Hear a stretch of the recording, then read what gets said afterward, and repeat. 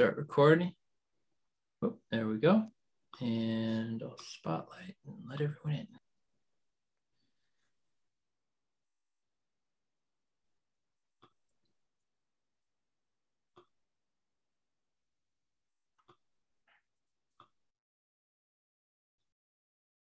Oh, I accidentally muted you, Jeff.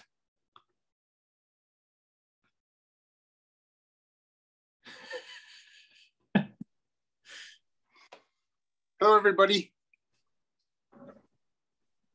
Thank you Hello, again everyone. for joining us. This is actually going to be a pretty fun class, and we're going to be making a mess just as much as we're going to be constructing a painting, and hopefully, a controlled mess adds to the painting and makes it more dynamic. So maybe you've heard of this idea of deconstruction. So that's being willing to take what you have on the paint that's on the canvas, scrape off, smear together, destroy what you already have, and then build on top of that. And if you've taken the classes, you've heard me talk about make the mess and then start editing or start cleaning up the mess. And it's kind of along those lines.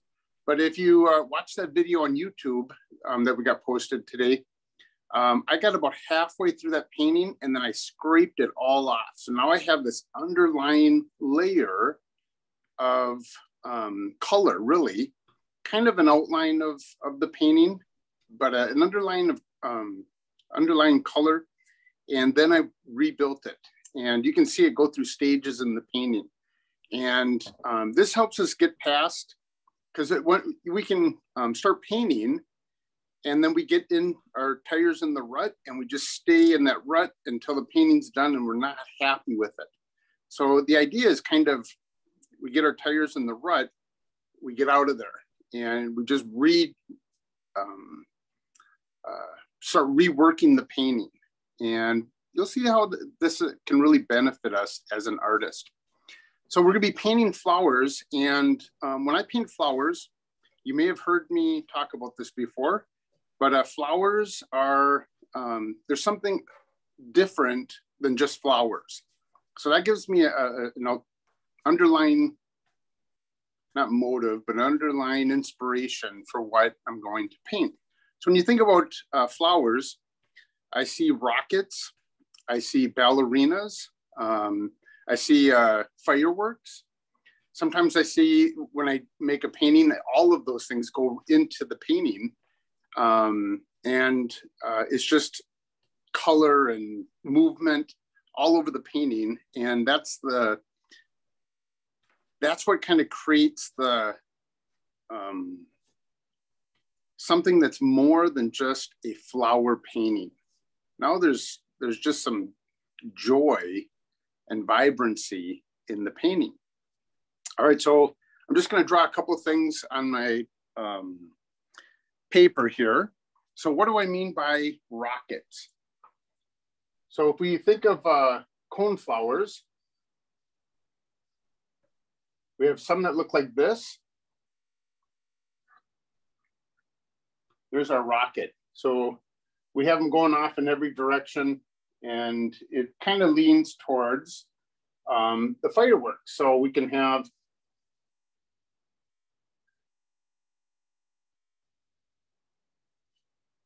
the firework explosion. So we have rockets, we have firework explosion, but now are you starting to see the ballet?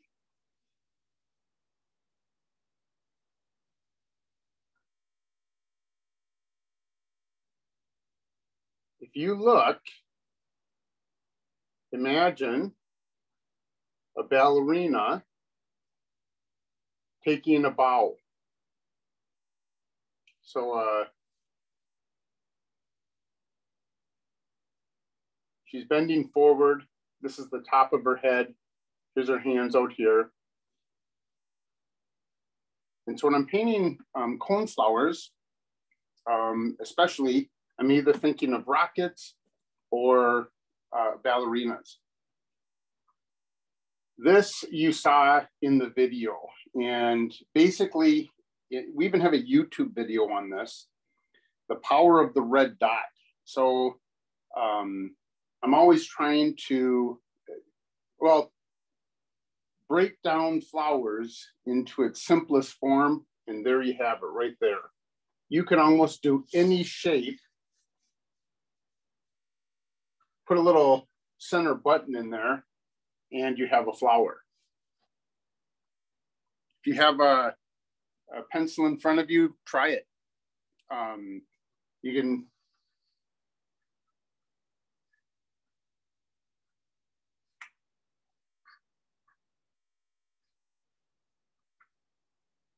throw in a couple extra grasses, and there you go. These are red. They make perfect poppies. So that's the basic shape. That's the basic idea. So we're not thinking about them as flowers, but we're just thinking of them as circles with dots. We're thinking of them as rockets, explosions, fireworks, or even ballerinas. So maybe there's something that you think of. If you ever watch a ballet with multiple dancers, you will see this organized, synchronized dance going across the stage. And that's how what I'm thinking about when I'm painting the flowers, is trying to create some organization out of this chaos. And again, we'll start seeing this as we start painting. So that's what we're going to be doing tonight. Let's get into painting. So I'm going to squirt out my colors. And I'm also going to go off camera on this one, and we'll get started on our canvas over here. And while Jeff's setting up there, I'm just going to mention a few things in our classes. If this is your first time, or you probably, if you've taken our classes before, you can just tune this out. You've probably heard this a couple times, but we just to let you know how we kind of do our classes, we just keep everyone muted. And then if you have a question though, you can use the chat, the Zoom chat feature. I'll be watching that, monitoring that for any questions you may have. And then we also record these classes and post them to YouTube. And then we'll send the link out to everyone so that you can go back, watch it, see anything you missed, or if you have to cut out early and then you watch it later, follow along again. Let's see, when are we doing next, or what are we doing next class? Next class is a hare, bunny rabbit. So that's next week, next Monday, and then the following is a small stream landscape. So if you go on the website, you can kind of see some of the following ones and sign up for those also if you wanted to. But let's see here. Chat for questions, reminders. Yeah. All right. Yeah. That's just a few reminders just to get everyone up to speed.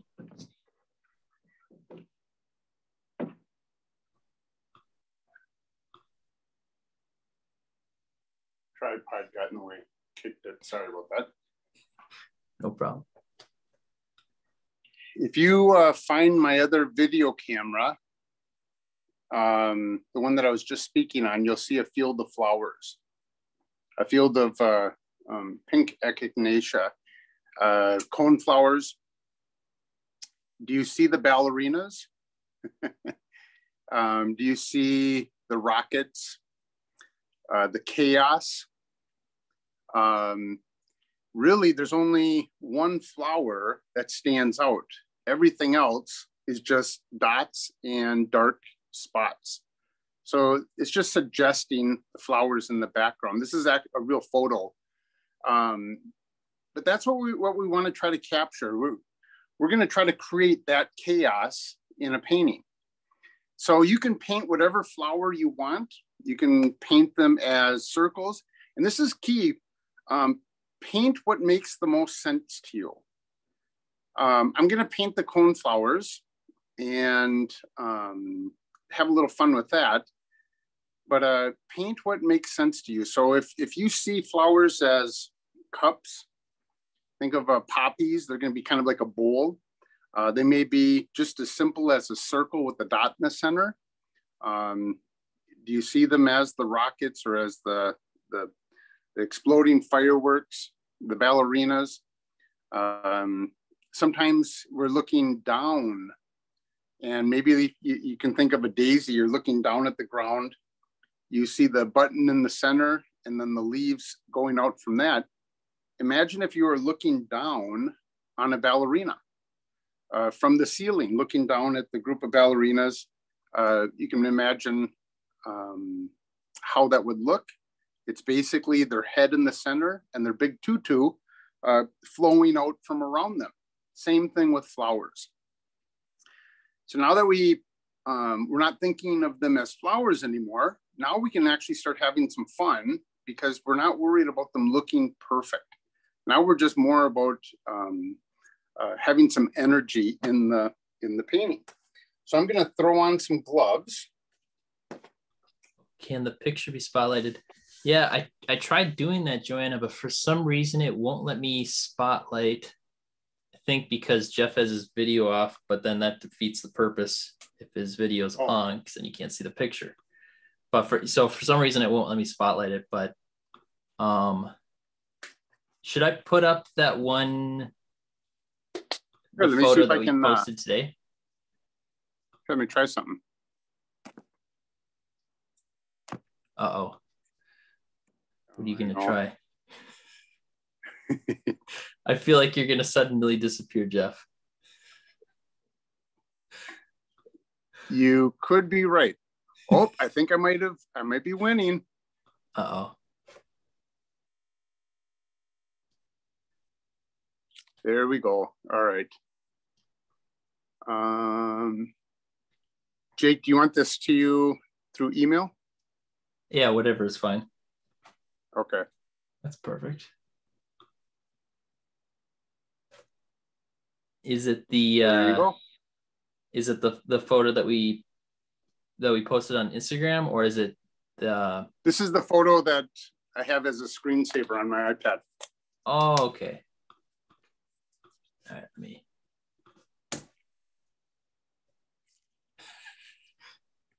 Sick. It's Jeff, that one's tiny. What? I short or what do you call it? Edit it so it would make it big. No, that screenshot it and then. Yeah, let me screen share it. Actually, I can make it bigger. There we go. It for some reason it showed up tiny on mine. Okay. Here you go. Can you see that? It's kind of pixely, but yeah. No, that's good. We want our if you're wearing glasses, actually take your glasses off. We want our eyes to not focus in on the detail and kind of look at the picture as a whole. And I'm gonna adjust the composition a little bit. But if you look, there are multiple styles of petals coming out from the flowers. If you look just at the bottom, the one on the right, it's more like a rocket, where the one on the left is more like a ballerina. And so we can have a variety of petals coming out from that head. Something, if you're going to paint these flowers, something to think about, notice how dark it is at the top in the bulb of the flower, in that head. It is dark, and then it has bright red hair, right? We have a variety of pinks. It almost goes to an off-white. We have dark pinks to an off-white. So we'll want to utilize that magenta color quite a bit in the painting tonight. And one thing real quick, one of the easiest ways to paint flowers, especially these cone flowers, is to go in. Start out.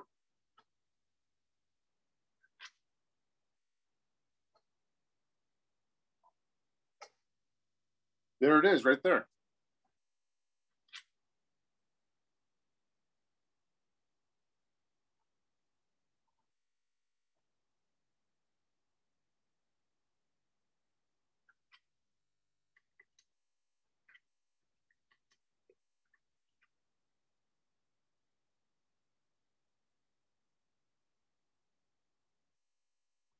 So there's a pretty easy flower. Yeah, so start on the outside of the petal and go in.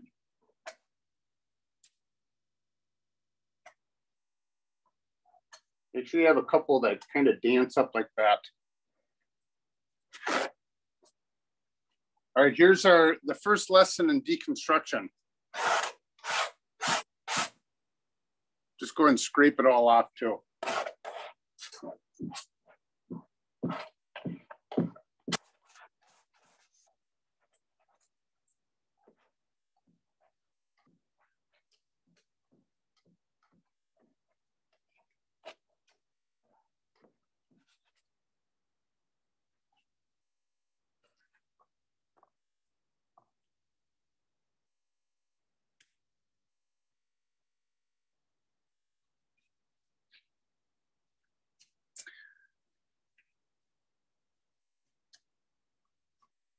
So that one flower, we're gonna use our rule of thirds here. We're gonna put our main flower right in here.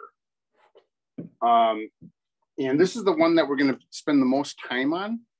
Everything else is going to be background noise. So not important, okay? But we wanna trick the viewer's mind, their eye. So we're gonna kind of just throw in some background noise. So how can we do that? Well, let's create green. So we grab a little bit of blue, a little bit of yellow.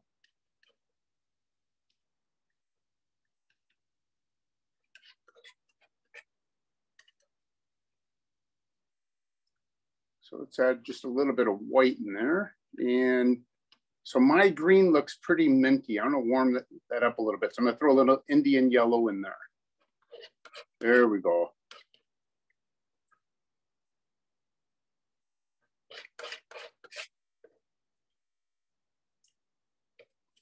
So now I have a nice green. I'll clean off my palette over here. Don't want to waste any of that green paint. So I have a little bit of pink started. I'm actually mixing a little bit of cadmium yellow, a little bit of pink. Now I'm going to take this and mix it in with my green. Not completely, but just enough. Now here's the reasoning behind what we're going to do. If you look at that picture, if you look right down the center and kind of squint your eyes a little bit, you lose focus of the flowers and you just see kind of a muddy pink green color. So what we're doing, yeah, I got mud also.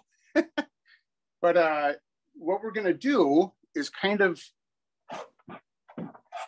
use that to our advantage. So we're just gonna throw this color in our painting. Notice I'm not covering up all of the areas.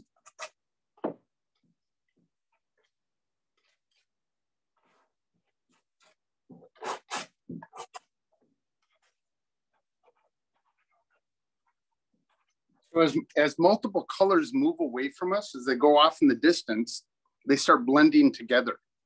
So maybe you can imagine a field of flowers. The flowers that are up close, you can make out all the details. But then as it goes further in the distance, the color of the flower and the grasses start blending together. And that actually creates, or in our mind, creates that distance. So what we're trying to do is duplicate that. Notice I'm leaving some pink in there.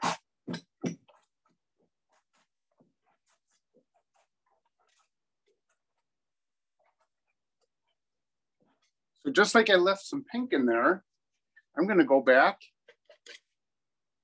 and same thing, leave a little green in there.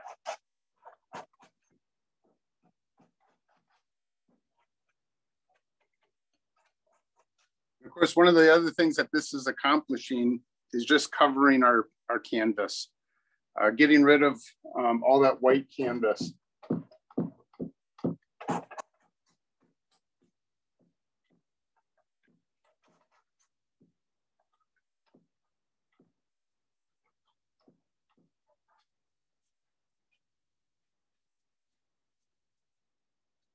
All right, so there's our background noise. And I just said that as colors go away from us, as they go further away, they blend together. Well, when they start coming towards us or down the canvas, they're going to become more, in focus, we'll see more of the details. So what does that mean? That's, we're going to just kind of throw in some suggested grasses. And I am not painting thick oil right now. So I'm scraping the canvas with my color.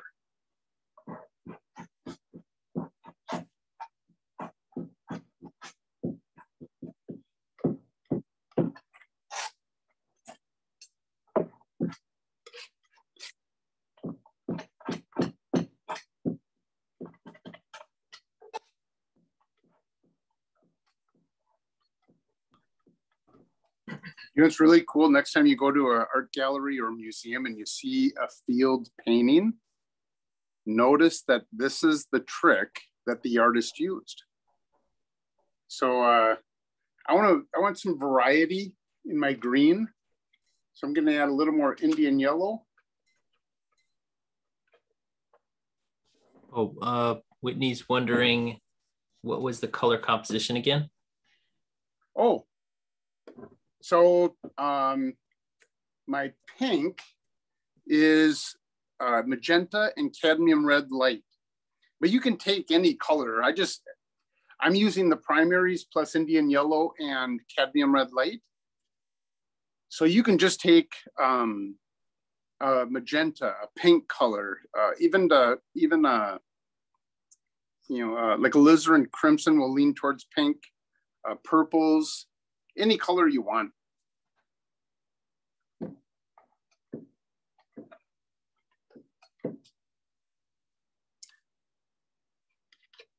So I added a little more Indian yellow and white to my flower, or to my green, I should say. And I'm just gonna keep creating noise back here. And what I mean by noise is mess.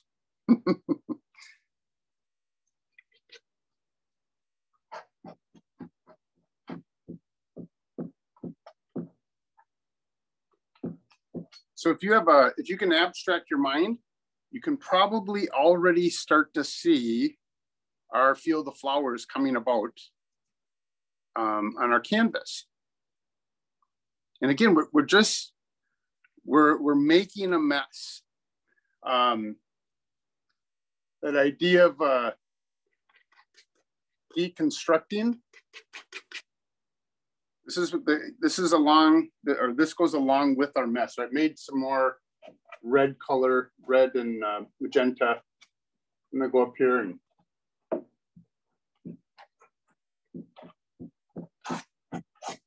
just as much as I add, I'm also scraping off and reapplying.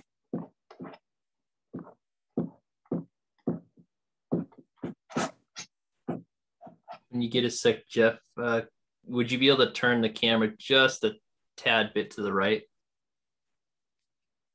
Or you just rotate it just a tad bit to the right? If that makes sense.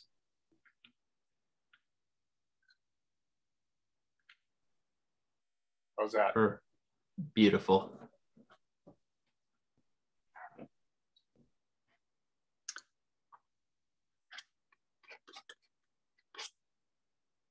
Just kind of throw some red in here.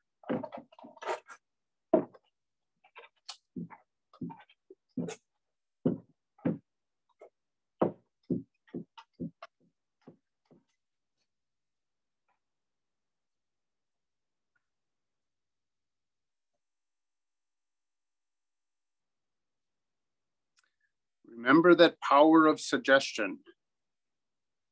Suggesting things gets the viewer more involved with your painting. So if you painted a perfect field of flowers, everything is realistic, the viewer is going to look at it and admire it and say, what a beautiful painting of flowers. But if we suggest, now we get their brain moving a little bit, we get it working, and they get more involved. And so they start even trying to imagine the day. They try to imagine maybe a time where they've seen a field of flowers like this. Maybe we can even get them to subconsciously think of ballerinas or fireworks. But that idea of suggestion, I keep this note in my studio: the power of suggestion is greater than the statement of reality. And Ernest Hemingway, we'll cycle back around to Ernest Hemingway, recycle Ernest Hemingway. He taught us that we can tell powerful stories, we can make powerful paintings with very simple ideas. If you have not heard about Ernest Hemingway, let me know.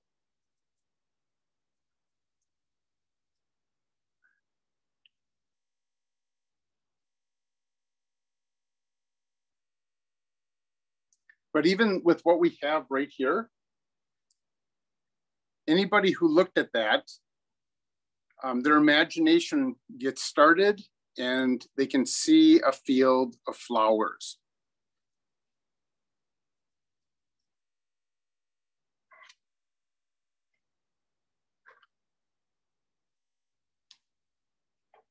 So as long as we're mixing colors here, grab some of your dark blue, your cyan blue and cadmium red light, mix them together, we'll get a nice dark, almost black brown. And that's going to be perfect for the heads of our flowers.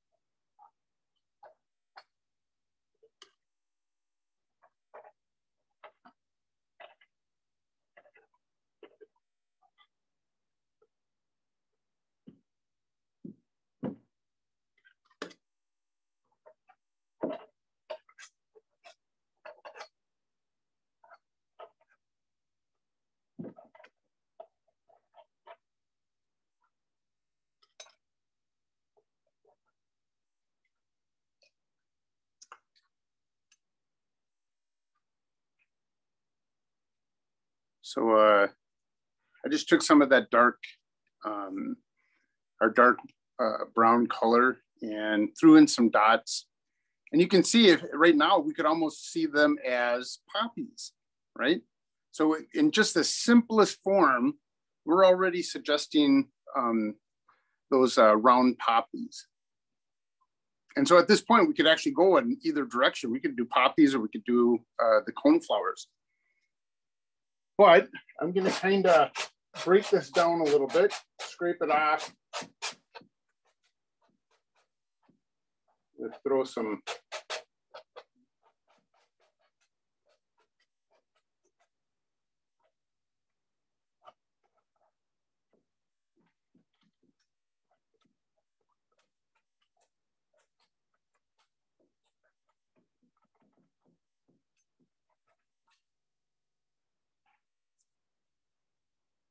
We're going to deconstruct. We're going to destroy before we move forward.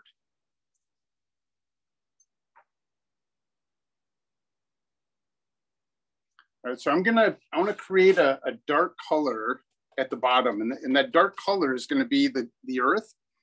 So it's going to kind of, the dark color is going to be kind of an anchor to the painting. It's going to,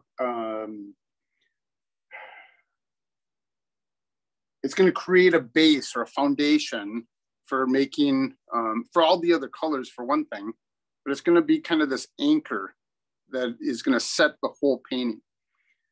So I'm going to take my dark, and I'll probably have to make some more here. I'm just going to go and fill in the bottom.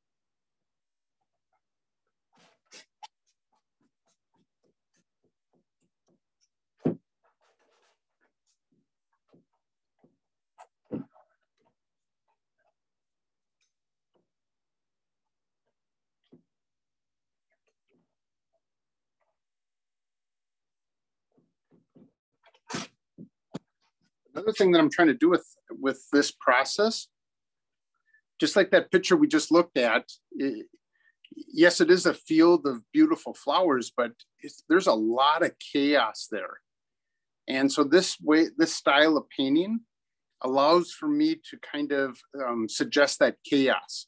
So we are going to have some beautiful flowers in here, but in the meantime, we're going to create that background noise that's going to support. It's going to kind of be again, part of that anchor for those few flowers that we're going to give attention to, or that we're going to give some detail to.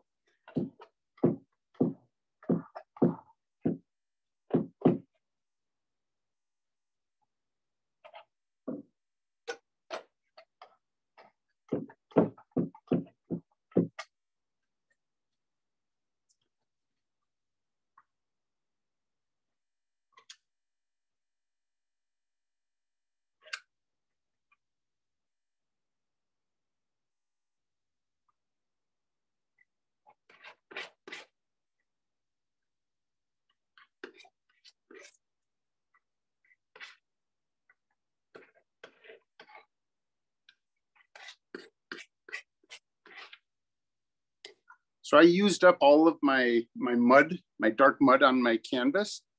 So I just have this little thin layer of mud still on my palette.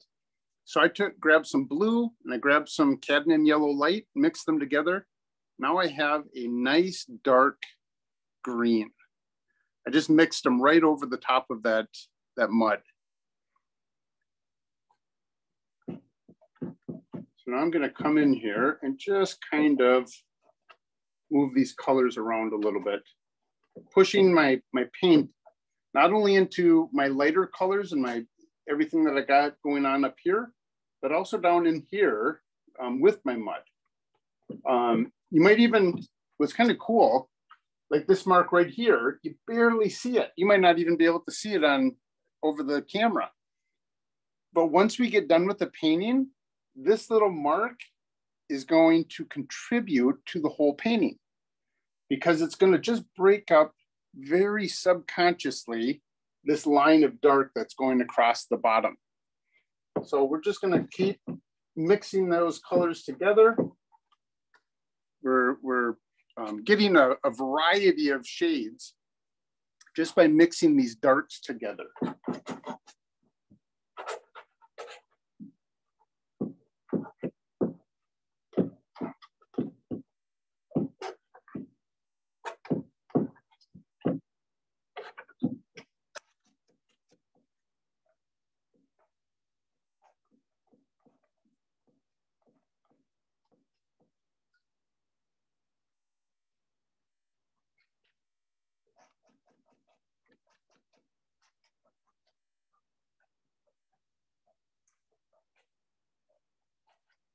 So I haven't looked at the picture in a while, but it seems like there's kind of a valley. So the flowers are on this side and the flowers are on this side. So what I'm going to do is kind of push this darker green up here, and I'm going to do it over there, but I'm not going to make them equal. You know, so this side I'm going to have, I think since my main flower is going to be right here, I'm going to build up the green a little bit higher over here. And then I'll just keep this a little bit lower, a little bit higher than the center, obviously, but lower than what's going on over here.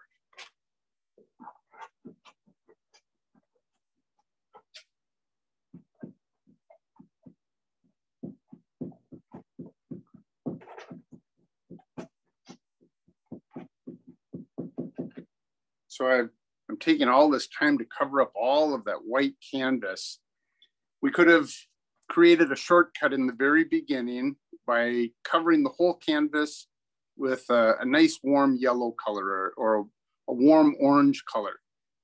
Sometimes I'll use acrylic paint, just paint the whole surface of the canvas one color. Now when I go to start painting, instead of me trying to cover over all the white canvas, now I'm purposely letting the warm color that's in the background poke through. So it's a little trick, just and it helps create a harmony in the painting, because everywhere in the painting has this warm color kind of lighting up the grasses. You can almost imagine the sun coming through and working its way through, and that the color of that yellow sun is just warming up any areas that can sneak through the blades.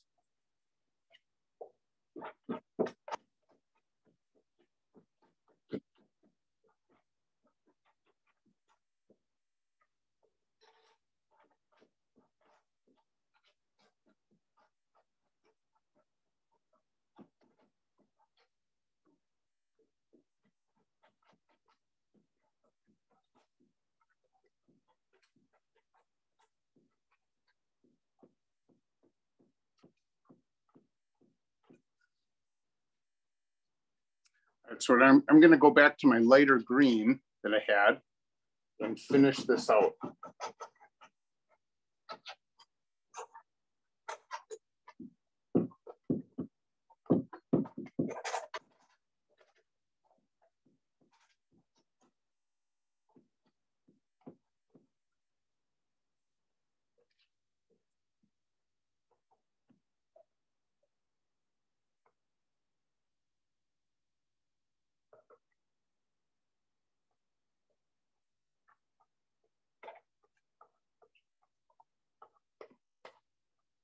Just dragging down it with my palette knife, just suggesting grasses.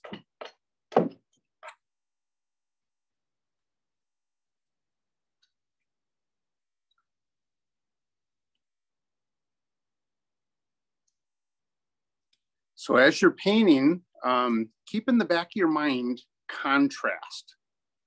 How can I create contrast? And so this is just a medium shade of green here, maybe leaning towards the lighter side, but this is very dark all around here. And so I'm already creating a strong contrast. So eventually I'm gonna go to something like this.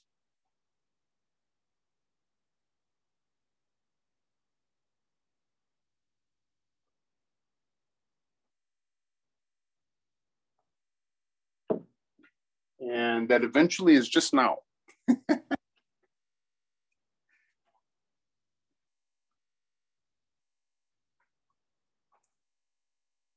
So I've got, if you think of color from light to dark, let's say 1 is the lightest and 10 is the darkest.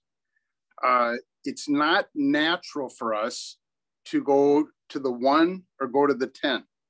So what we do, because we're squeezing the already made color out of the tube, we stick in the 4 to 6 area. And so we get very contrast. Nothing really stands out. And I'm going to tell you, you can already guess what I'm going to say. It's boring. So we start creating some contrast. We start pushing our colors out to off-white, not pure white, but off-white. We start pushing our colors to the darkest, not pure black, but almost, it looks black to the eye. If we can get ourselves to kind of push ourselves that far, go against our natural tendency, we're going to be super happy with our paintings.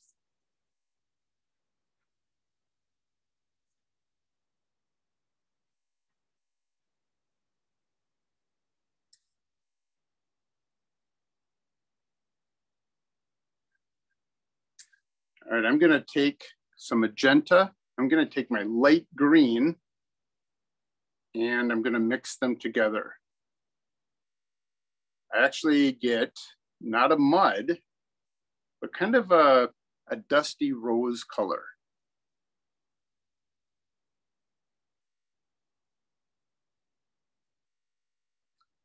Now I'm going to come back here. Just going to pull down in areas. Break it up with, so I'll pull down, but then break it up a little bit.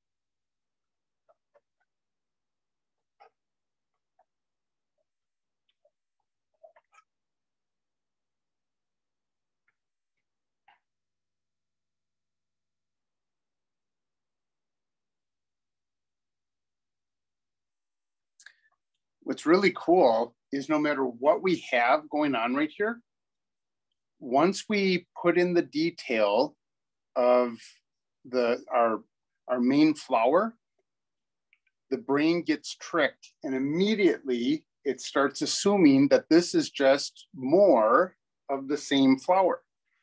I saw a painting, it was, let's say 40 ducks walking down a hill into the water.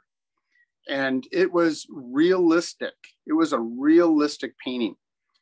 And the artist said, there's only one duck in that painting that's realistic. All of the other ones are just suggested. And once you saw that, your mind was blown because you saw the detail of the one duck.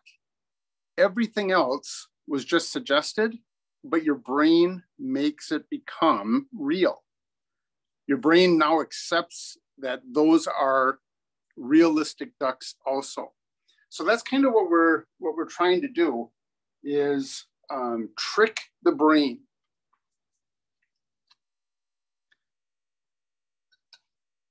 And every one of us is going to get, if we're using brushes, if we're using palette knives, we all have different size brushes. We all have different size palette knives. And that's a great thing because now we're going to get different flowers. We're going to get different paintings. And so that tells us that there's nothing that's bad and there's nothing that's, well, I shouldn't say there's nothing that's good. We're all just going to have it. It's all going to be unique. I should say that's a better way of putting it. So just kind of experimenting with different size palette knives, different size brushes, you start to learn what you like, what you don't like, how you use that palette knife, how you can get the best effect from it. So it's just experimenting and observing. And as you observe, you start realizing what you like and you start using that more. All right, so let's fill in our sky. And what I'm gonna do is, that's probably gonna need more blue. I'm gonna take quite a bit of blue. I might grab a little bit of my pink here, but a little bit of my green.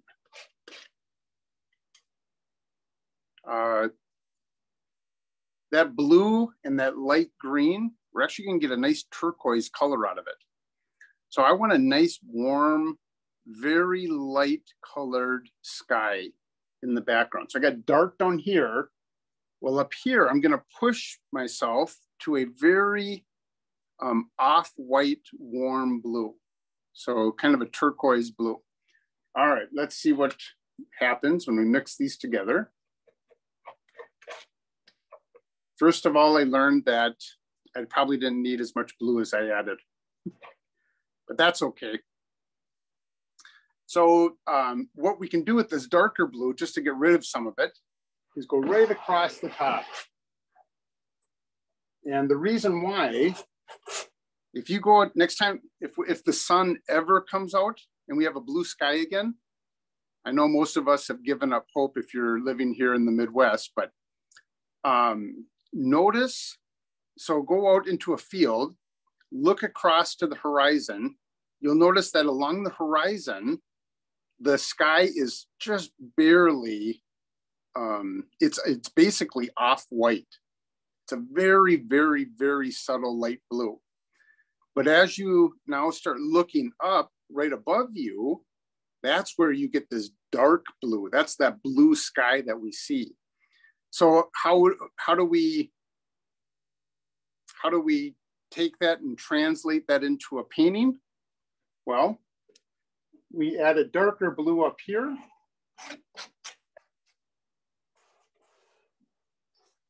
And we just slowly make a gradation down till it's a very light blue.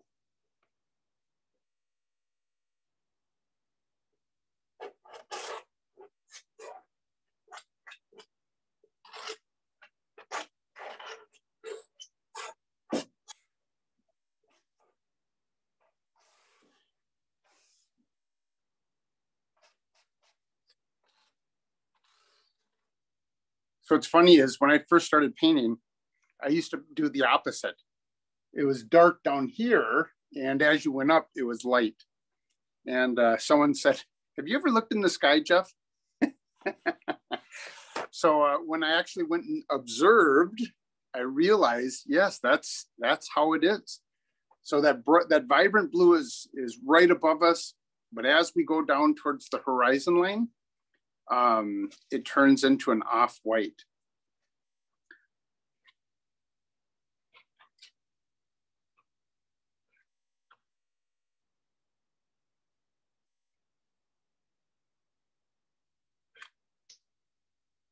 There we go.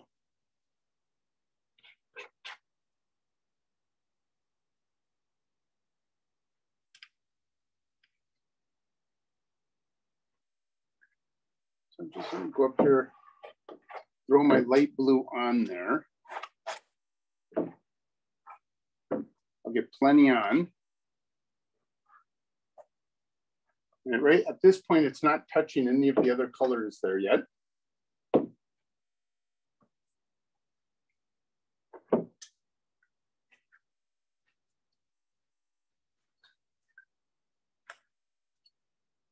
So now I'm just going to start scraping away with my palette knife, just like I was doing down here. I'm not going to clean off my palette knife as I do this. Maybe once I get down into the flowers, I might clean it off a little bit more often. But so I'm going to start off with the light blue into the dark blue. But then when we get down here, well, we'll talk about that when we get there. All right, so now I'm just going to keep scraping like this, kind of going up and down a little bit.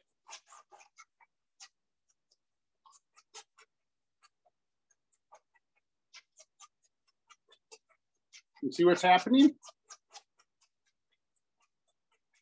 Starting to get that fade.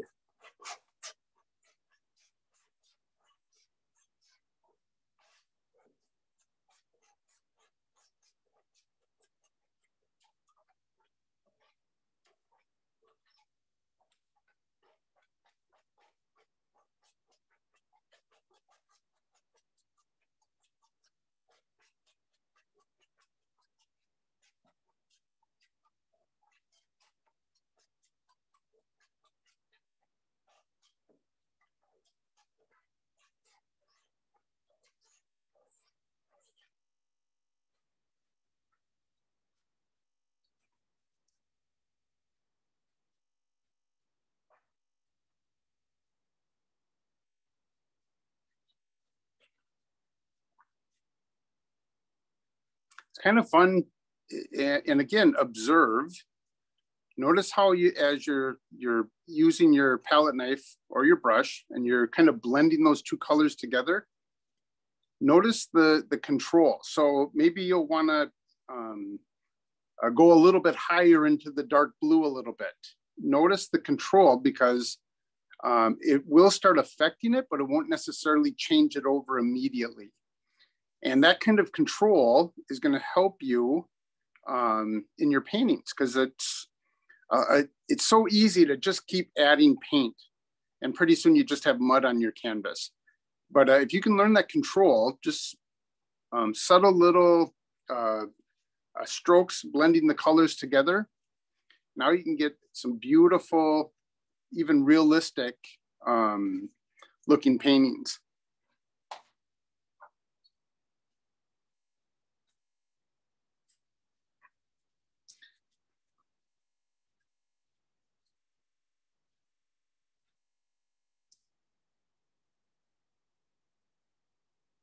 All right, how's everybody doing? Are you keeping up? All right, thank you, Lena. Give me a thumbs up or a thumbs down. Excellent, I'm seeing a lot of thumbs up. Perfect. Let me know if I'm going too fast. Okay, so again, as things go away from us, the colors start to blend. Well, that's true with when the landscape hits the sky. The shade of the sky will start to influence the color of the earth. And a real quick example of that is, what color are mountains that are way off in the distance? They're blue. And so the atmosphere has taken over, has blended those two colors together, and now we're getting the idea of a shade of blue for a mountain. So same is true with the flowers that we're going to do. We're going to do the exact same process. So we're going to come up here, and actually maybe I'll grab a bunch and just come down here and work it in.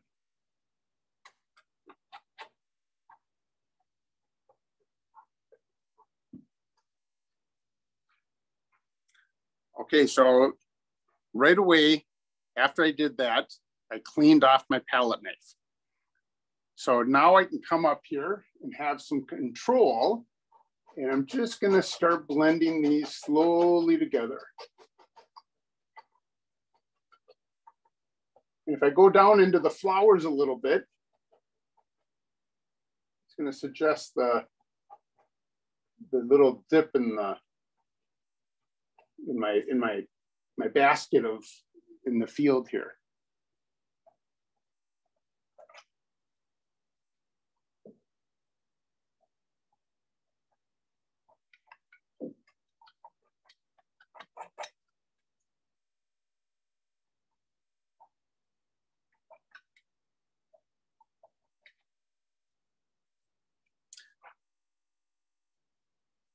All right, so I'm not going to do any editing yet or any cleanup, but are you already in my painting kind of feeling that suggestion that the field is going off into the distance? So that's again, we're going to have our main flowers up here that are going to be in detail. Everything else is going to go into the distance. It's going to go off into this horizon line here. And the colors eventually all become one. It becomes mud, or just a non-distinct color, because every color at that point has blended together. So now I'm going to come back and clean it up. So I'm going to grab some more clean paint up here and just kind of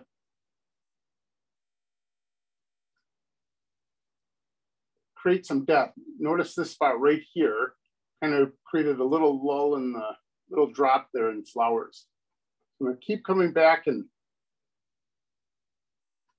suggesting that same thing.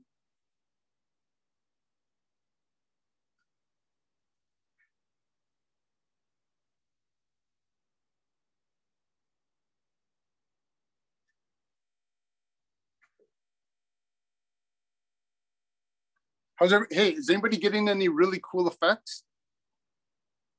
This is one of my favorite parts of painting, is just seeing how all these colors kind of intermix with each other and create different effects.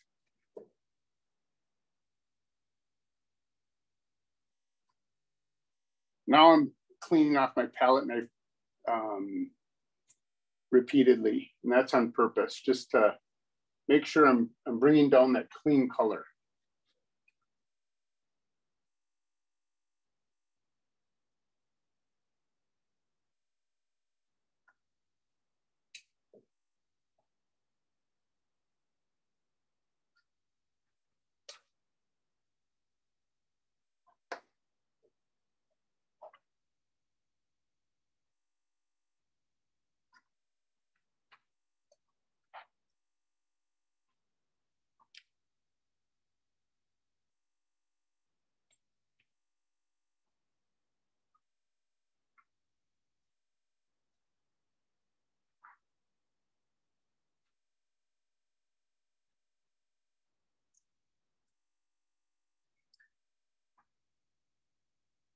All right, so just to kind of review what we've learned so far, our dark down here is kind of our anchor.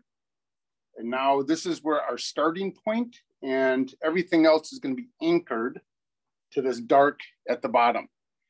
So as it starts going up and further away from us, now we're starting to create where the sunlight is hitting areas.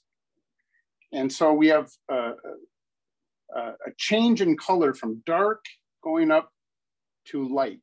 And here the light is making some strong points in the grasses.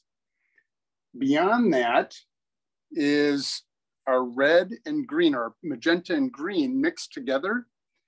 And it's just that a trick that we're using to suggest that it's away from us. So now the colors have kind of blended in together. Same is true with our sky. It's coming down and it's slowly blending into our flowers.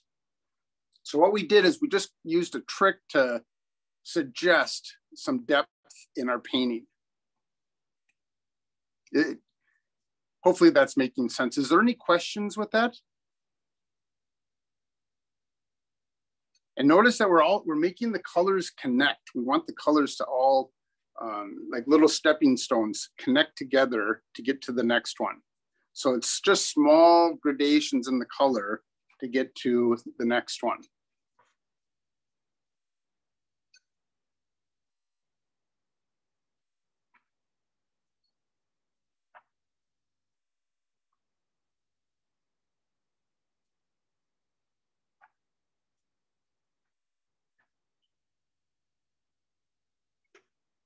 You can use this same method over and over again. Just choose a new flower. Keep painting the same flowers. You can use this for making poppies. You can use it for making irises. You can use it for the cone flowers, obviously, daisies. And so this one simple process has unlimited variety to it. And it can become our little trick in our back pocket to making great paintings.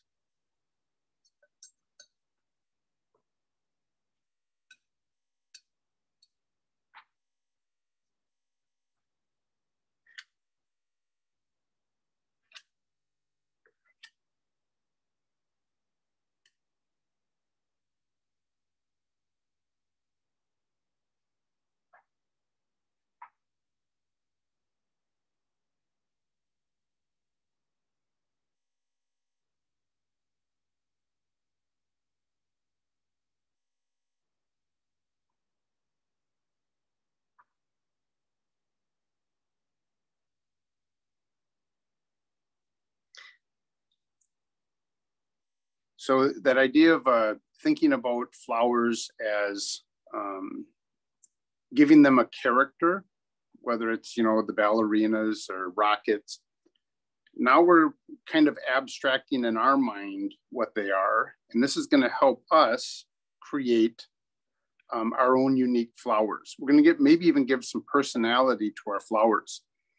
I've thought of flowers as they can be depressing, you know, kind of feel this somber mood to them. They can be very joyful. They can look like people standing in a crowd. But if you have that kind of thought in the back of your mind, now you're going to kind of mix them up a little bit instead of that sterile idea of what a flower should look like. Now, what do I mean by that? So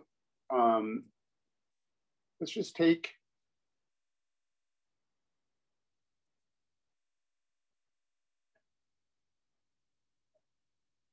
there, you kind of just get an X.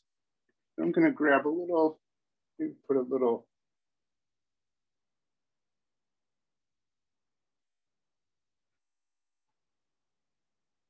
dip in there. Set that, the color, the paint that's on my palette knife, I just put it back up on the palette.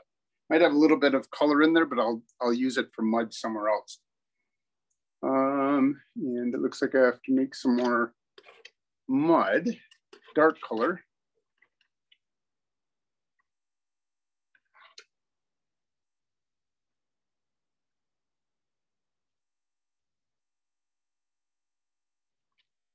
So that's not the traditional looking flower. But I put that little head on there and it becomes a flower.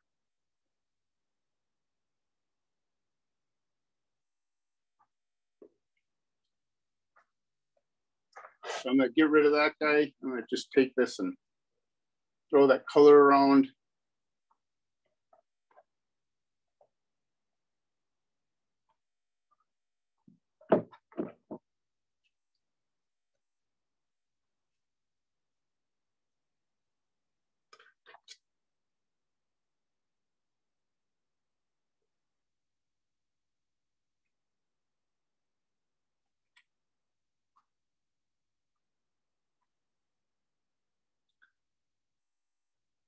So I did the same process that I did earlier with my muddy green pink color. Just kind of went in there with a cleaner pink and threw in some suggestions of flowers back here, but then broke them up.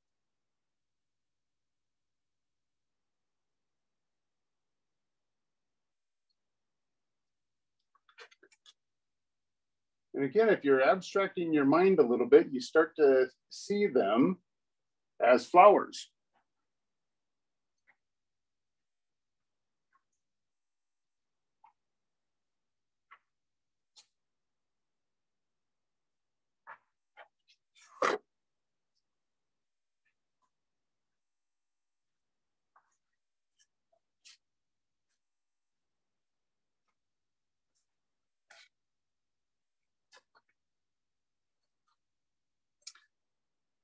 So if you're struggling with your palette knife, just a reminder, hang on to your palette knife with the tips of your fingers. If you're using a paintbrush, that's another great suggestion. Just hang on to it with the tips of your fingers. It allows that, if you're holding on to it like a knife, now you're going to use it like a knife. If you hold on to it delicately with the tips of your fingers, it's just going to be an extension of your finger. You're also, if you're hanging onto it with a knife, you're also going to drag your knuckles through your painting. So you have great maneuverability with the tips of your fingers. And also notice that I'm painting very loosely, very freely. I'm not trying to create anything real yet. And if you can kind of paint in that manner, that expressive manner, you're going to be really happy with your paintings. Because remember, we're just trying to suggest, the power of suggestion. Did anybody not hear about Ernest Hemingway? Give me a thumbs down if you have not heard about Ernest Hemingway. It looks like everybody's been taking the classes. Perfect. Yeah, so Ernest Hemingway told an amazing story with only 6 words. We're trying to tell an amazing, or make an amazing painting by using simple strokes of the brush and palette knife.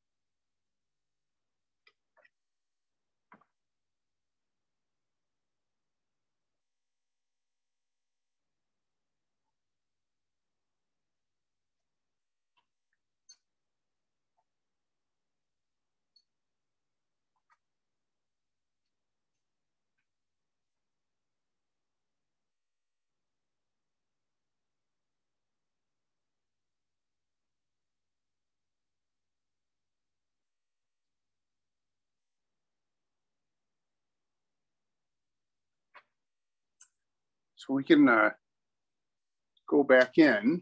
I'm going to create a lighter green, add a little bit more Indian yellow.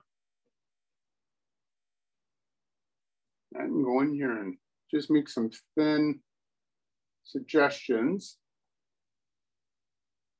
of grasses.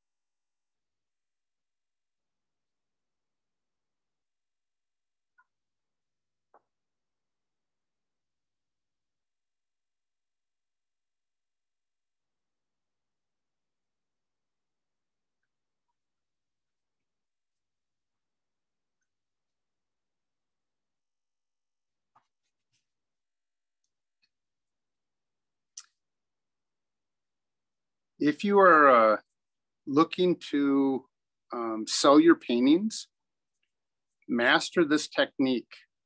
If you're missing some things, go back, make sure you watch it on YouTube. Master this technique and you will sell paintings.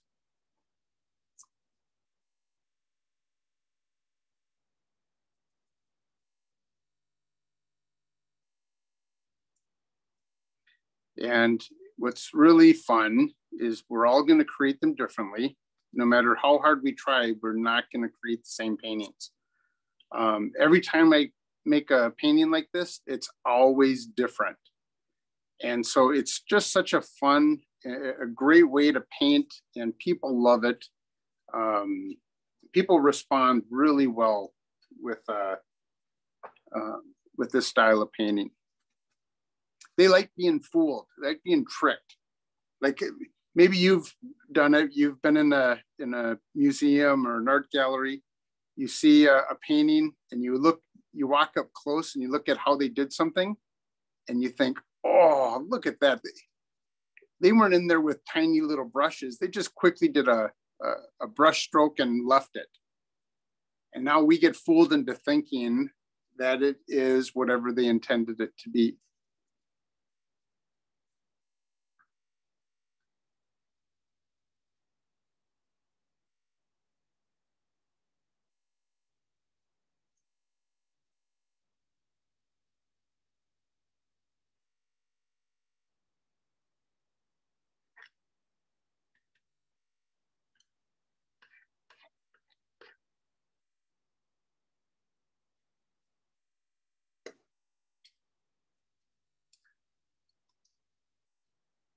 So I'm going to create a variety of pinks here.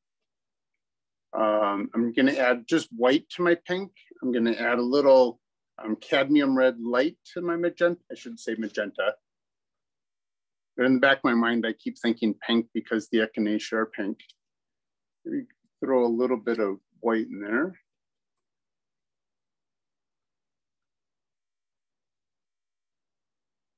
A little more pink. There we go. Remember, we observed in those flowers that there's a variety of shades of pink.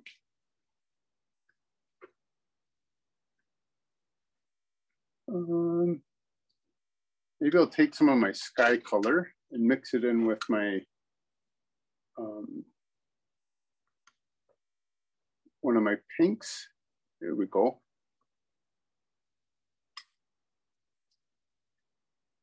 Let's just mix it.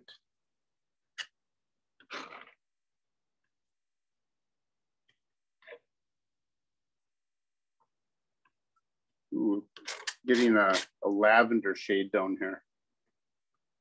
I'm mixing it with that dark blue that I made originally. That's probably a little too blue, so I'm gonna add just a little bit more pink or magenta.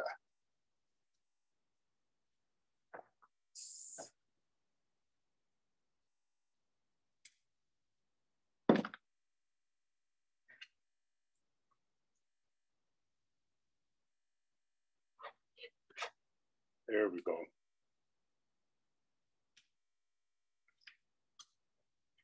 So I have, right now, I have 1, 2, 3, 4 varieties of pink for my flowers, but I'm gonna add a little white to some of them. I'm gonna add just maybe a little bit of, maybe a little more cadmium red light, maybe sometimes a little more just magenta, just to keep creating variety.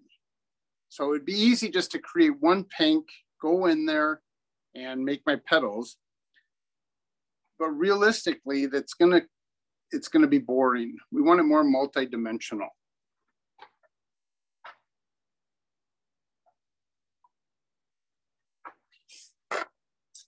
And just like we started out dark and went light, same thing with our flowers. We're gonna start out with our darkest color. My purple lavender down here, and then we'll build on top of that. So I'll probably start out with this purple lavender, go to my mixture of cadmium red light and magenta, and then maybe I'll probably go to this dusty color here third, and maybe a lighter shade of my my pink and white shade over here. All right, so this is, if you can see, I'll give you a size comparison with my finger. So it's about 1.5 inches, kind of a pear-shaped, diamond-shaped here. And I've been using this exact same palette knife for the whole painting. But I could have used any palette knife and just all of these effects would be different. I'm gonna keep going with this palette knife, but sometimes I may switch over to a smaller or bigger or round palette knife just to keep creating variety. So if you get a chance, if you have other palette knives, make sure you experiment with them. All right, so I'm gonna just start out with my main flower here. So I'm gonna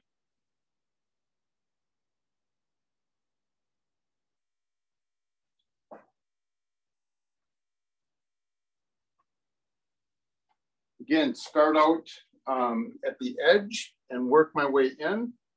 Kind of have to be a contortionist a little bit to get this to work.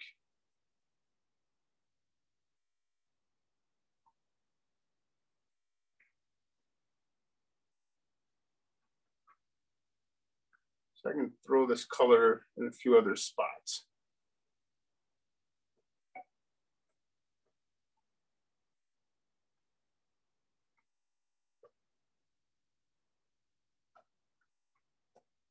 I'm going right over my old marks.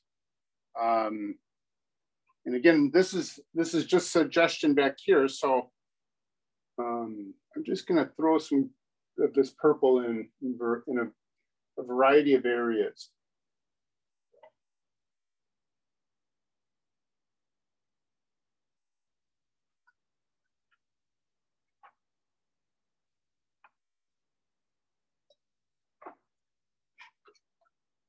I'm gonna make a secondary flower right here.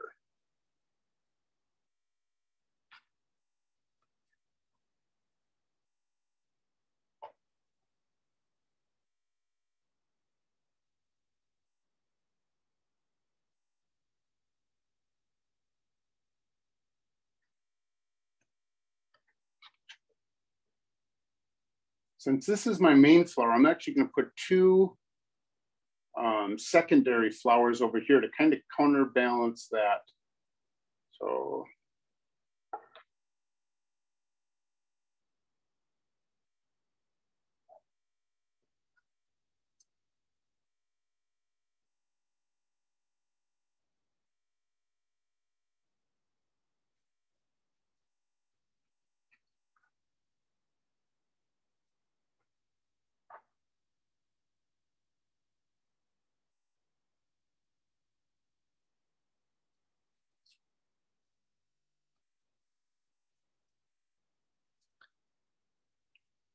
all right, so remember I said our colors are kind of like stepping stones, just like in the original painting, those colors just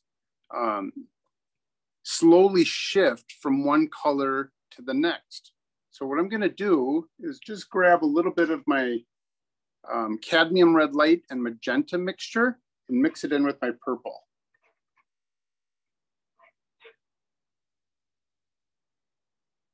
And what I'm hoping to get is something in between my purple and that shade. So now I can come back.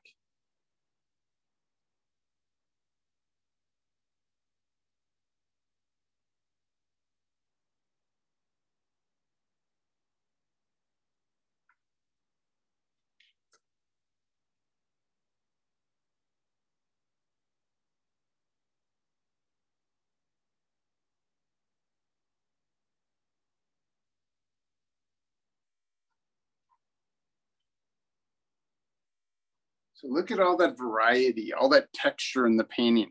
And it's not texture from the thickness of the paint, it's texture that comes from the similar but variety of colors.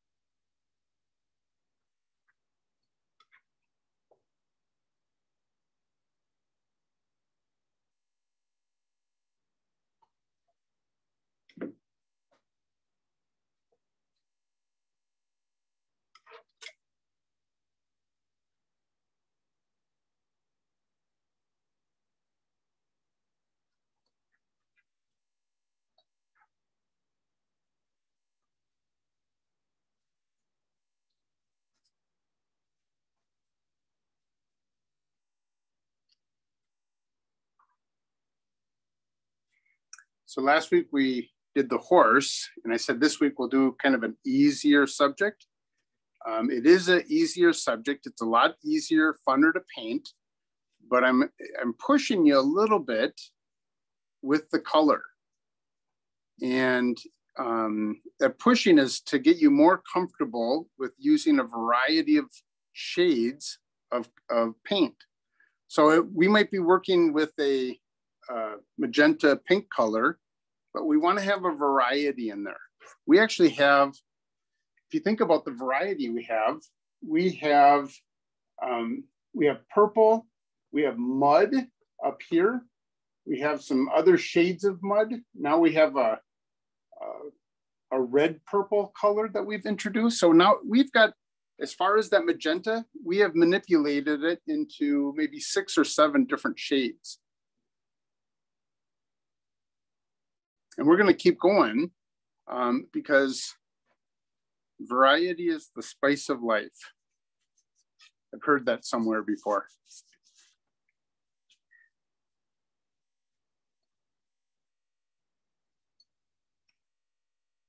Any questions at this point? Is it making sense?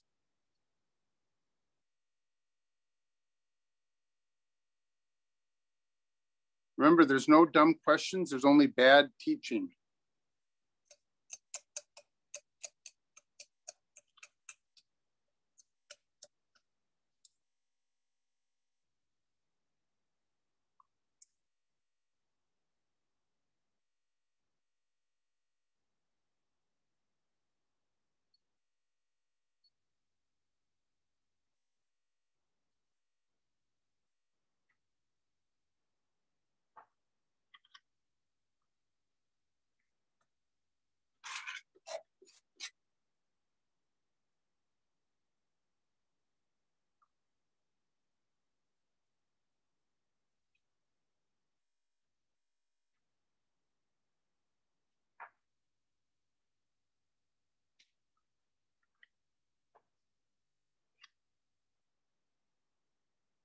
So I'm gonna, my third color, I'm gonna push it just a little bit lighter.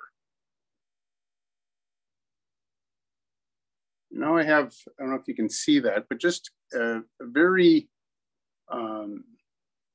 very light pink, almost leaning towards a dusty rose color. But what it is my cadmium red light, my magenta, and mixed with white. So how are we getting that dusty rose color? Well, there's an orange or yellow in our cadmium red light, and it's mixing with our reds. So now it's pushing it towards the orange shades, and we're getting from it a dusty rose color.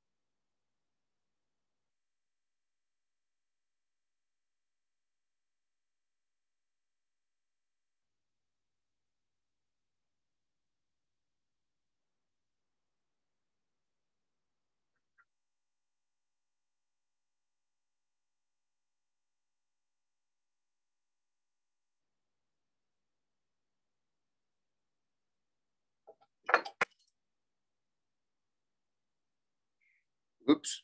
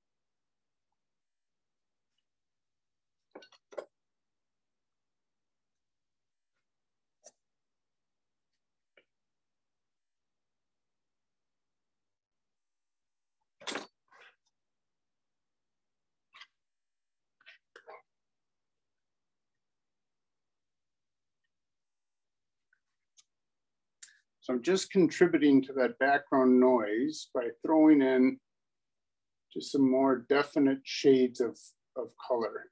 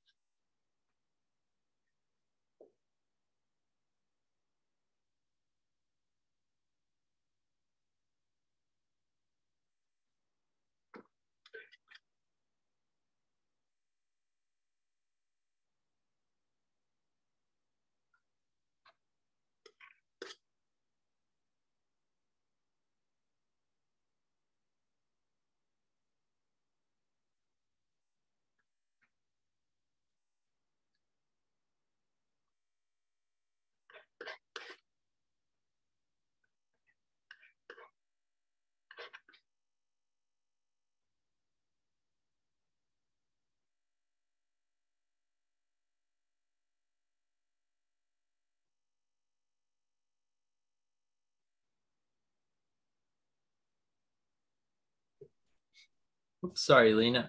I missed your comment from just a few minutes ago.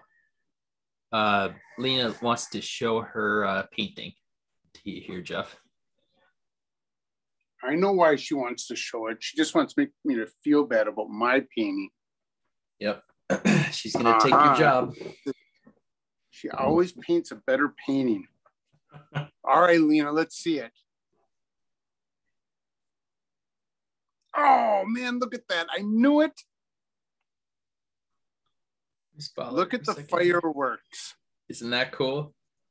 Yep. Nice job, Lena. Nice. Yep. Lena's teaching the class next week, Jeff. Exactly. Good. I'm going on vacation.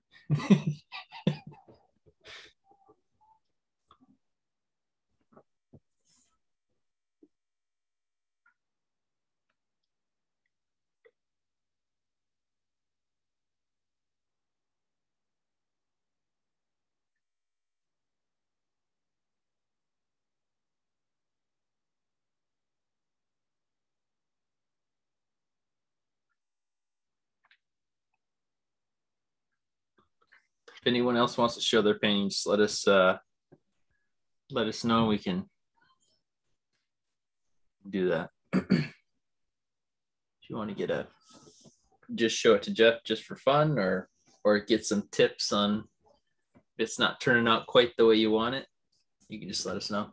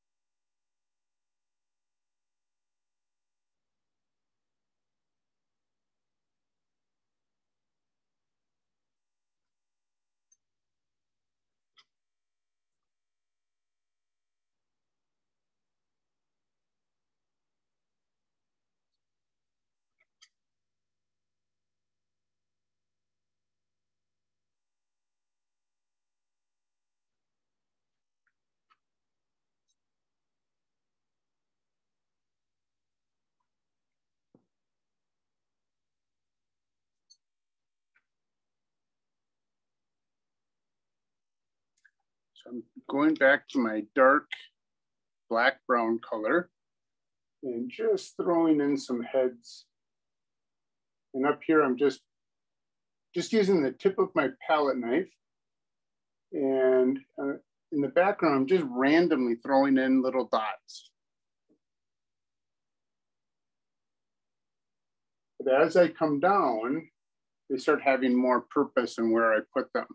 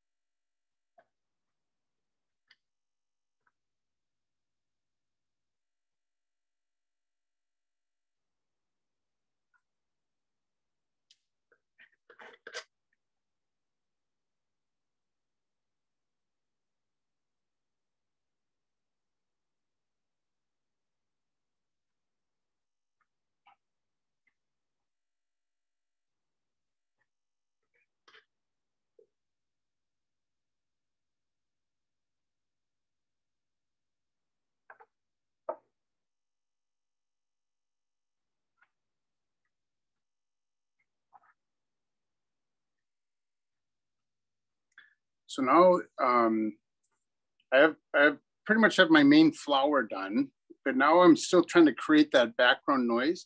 So I'm gonna push my colors even further. So I've been adding in just a very soft pink color. Well, now I'm gonna do the same with the green. I'm gonna come in here and just put in little dabs of green.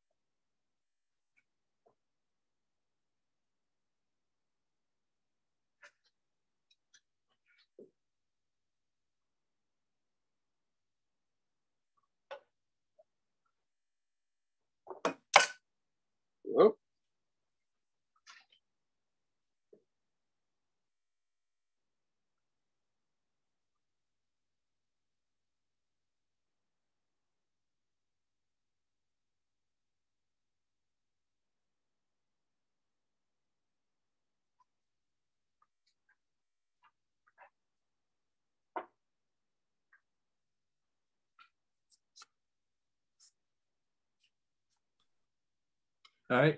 Take care, Lena. Thanks for joining. See you next week. Bye, Lena.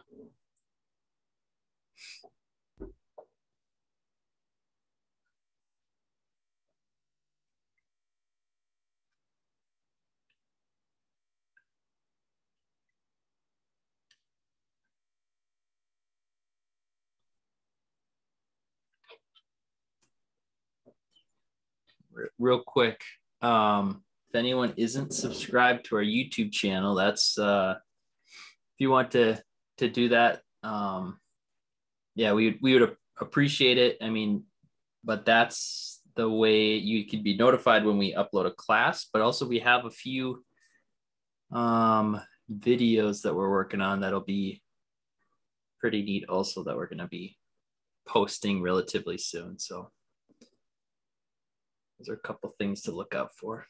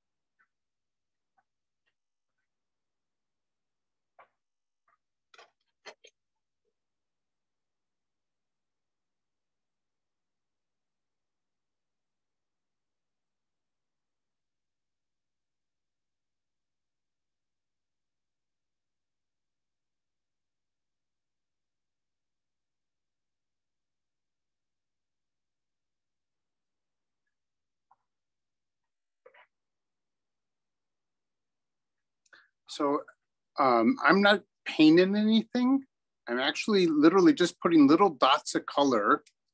And again, it goes back to that idea of suggesting things. So I can do almost anything in the background and it's going to be believable as flowers.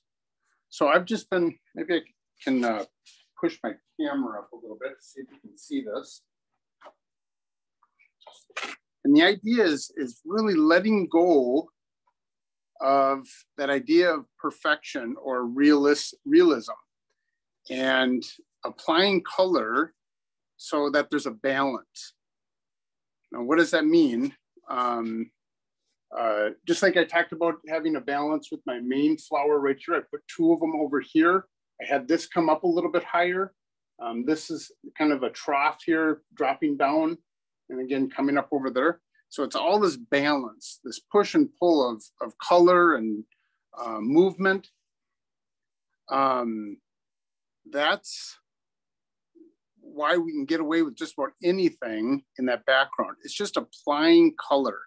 So repeating the colors. I'll try this color. Yeah, let's make it a little pinker.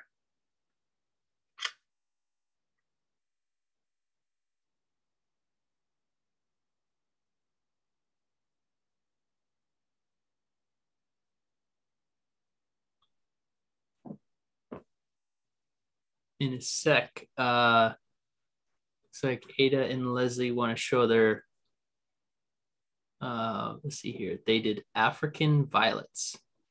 What? That's crazy. Flowers. They want to show them. Where are they? Let's see. Ada, you're not, what? Get out of town.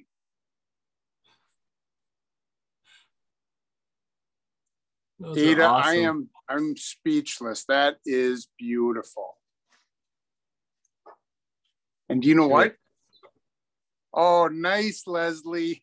All right, keep them up for a sec. Keep them up for a sec. I want to, so everyone else can see so these. Use your imagination. Let's look at Ada's first. Can you picture the looking down on the top of ballerinas?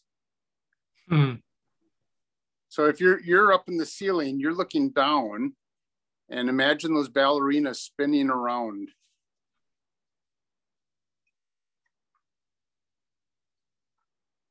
That's cool. Oh, cool. Yeah, look at that. And then Leslie, beautiful fireworks. Yeah. Awesome. Good job. Thumbs up, Ada.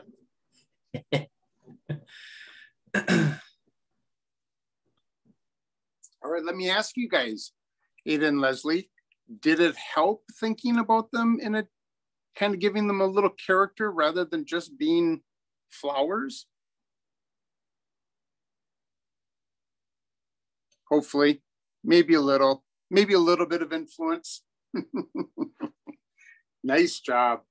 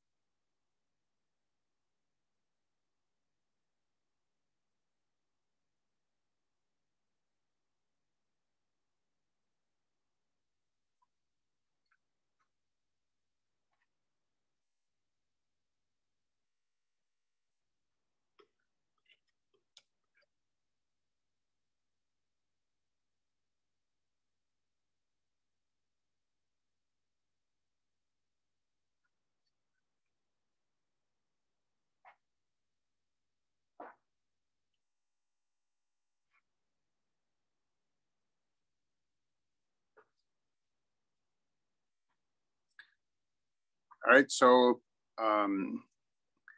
again, we'll just kind of review what we've learned tonight. We want to push the contrast, that light and dark. We have some nice clean colors and we have some muddy colors, so there's some contrast. We have a big main flower and we have a bunch of background noise. Another nice contrast. We have, let's see here, light, dark, clean colors, muddy colors, big, small.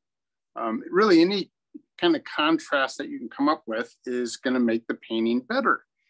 We have complements. We have our magenta and green. So we have a nice complement that way. And what did we use? We used those three primaries. We got magenta, blue, and yellow that created our greens. So we just kind of kept recycling those colors a little bit. We got a nice harmonious painting from just using those three. We have a variety or a contrast because we didn't line up our flowers all in a row. We kind of have them going up and down. We have our landscape kind of dropping down here in the center. We got, even though this is in the center, now we have our flowers kind of pulling away from that, kind of that push and pull. We want movement in the painting. We don't want everything lined up. Again, that's going to make it boring. So it's going to create static in the painting. So we keep trying to put in variety, whether it's contrasts, shapes, movements, sizes, the composition, colors. All of that variety is going to make a more dynamic painting. And again, our natural inclination is to stay in the safety zone. And so we paint the painting and we think, oh, why can't I get it to really stand out? Why can't I get it to really pop? It's because we're staying in that safety zone. So if we can get out of the comfort zone, push ourselves to darkers and lighters and the contrast, the clean colors, the mud, embrace the mud. Our mud is our best friend. It's going to just open up all kinds of doors, making painting enjoyable. You're gonna start discovering that for every door you open up, there's going to be 10 more available. And that's what makes painting fascinating. It's a never-ending pursuit. You'll always find something new. Even though if we all painted the same flowers tonight, we got a variety of styles. We got a variety of flowers, colors, and nobody has a monopoly on painting flowers. This is just a nice way, a fun way of doing it that has endless possibilities.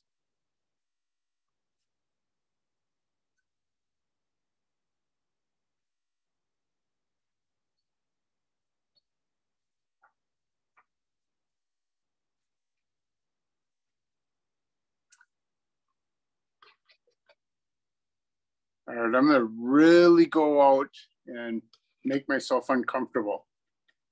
I'm mixing my green. Oh, it picked up a little bit of pink, but that's okay. Mixing it into my white. I'm creating an off-white color. I'm gonna experiment with some clouds. Let's just see if I ruin the painting. So what I'm going to do is just kind of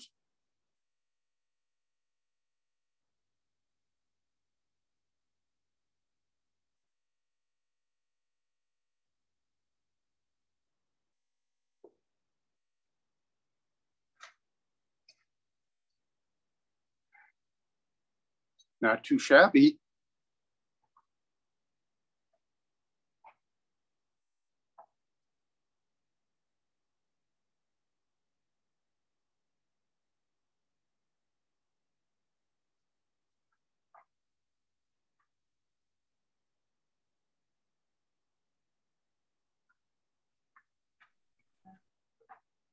I don't want to put too many in there.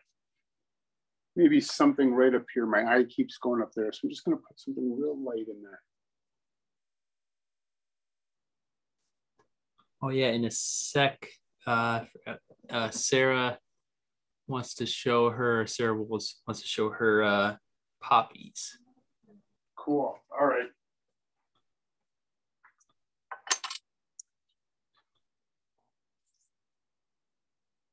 There's Sarah. Oh, beautiful, Sarah.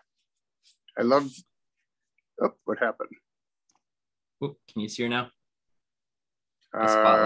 She's not, yes, I can. Sarah, I'm definitely seeing your style come out. It's like you're definitely honing in on a unique style that's just you. I love it. Yeah. Very cool.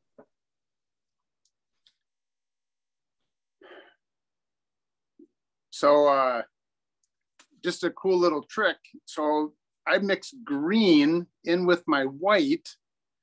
There's a little bit of pink in there, which was okay. But look at how it made the clouds stand out. Because wouldn't we naturally want to just take some white and go across there? It would have kind of killed the painting. But what I did is I took the colors that are in here and recycled it up here, and now it created a nice harmony in the painting.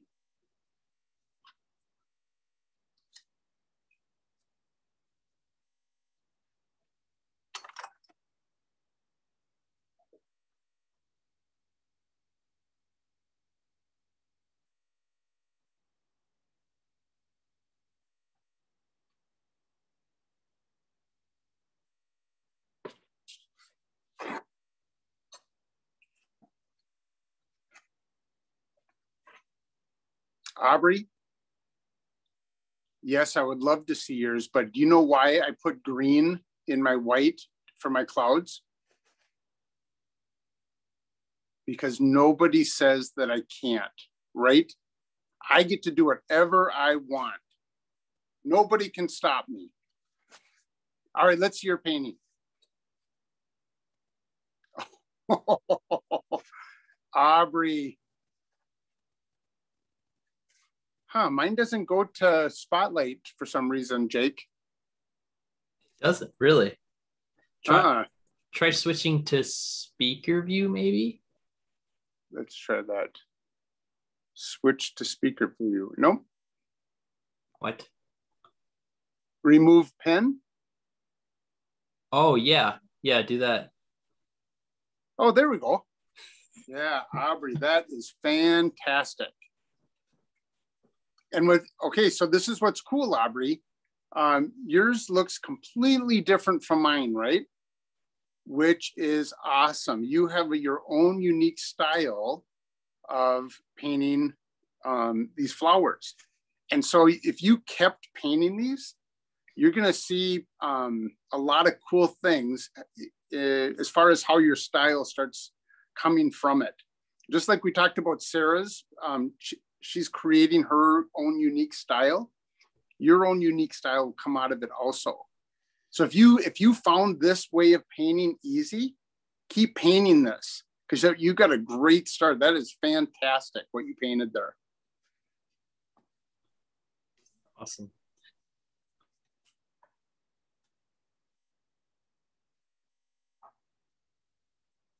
Oh, let's see here. Oh, Kathy. Let's see here. Yeah, look at that, Kathy. Beautiful contrast. Cool. And you know what's, and again, going back to that idea of suggestion, I think your painting is so powerful because of how you kept everything simple.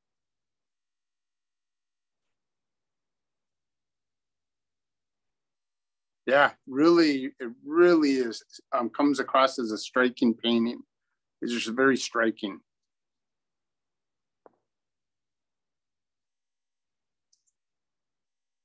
Is that Barb or Diane? Oh, hi, Barb. Beautiful. Okay, so completely different, but I love that style that you've created there. Look at, I mean, talk about rockets launching off. You feel the movement in that painting. That's SpaceX right there. No, you know what I'm saying? Again, you got a unique style from everybody else, and you really made that painting work. Here's another. Oh, cool. This is Diane. Beautiful. So, hang on a second. I got to think of the artist. Oh, David Hockney. I think I'm saying his name right. David Hockney. if you get a chance, almost even a little bit of, I'm not going to remember his name. Yeah, check out David Hockney and his paintings. You'll be inspired because yours is at his level. Super cool.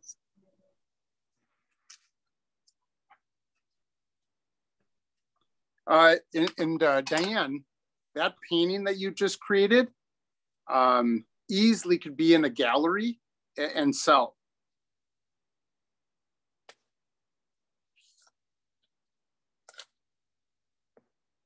I should have said that about everybody's, but if I say it about everybody's, then it's going to seem like I'm just making it up. Really, your paintings, everybody's paintings have just been really unique and striking and very well done. And that's what sells a painting. It isn't necessarily the talent of the artist. It's using the tricks that make that painting stand out and make it unique, make it striking. Yes, Kathy, where are you?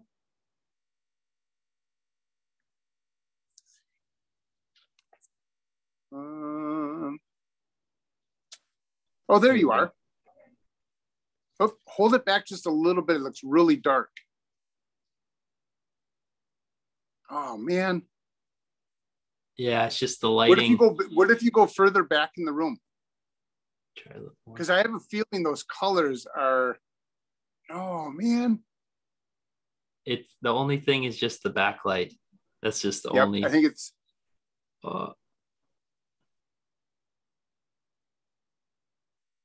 So Kathy, this from the colors that I can see that are coming through, it's like going into a bakery. And they have all those variety of frostings and you want to eat every one of them. So when I see your painting, that's what I'm seeing.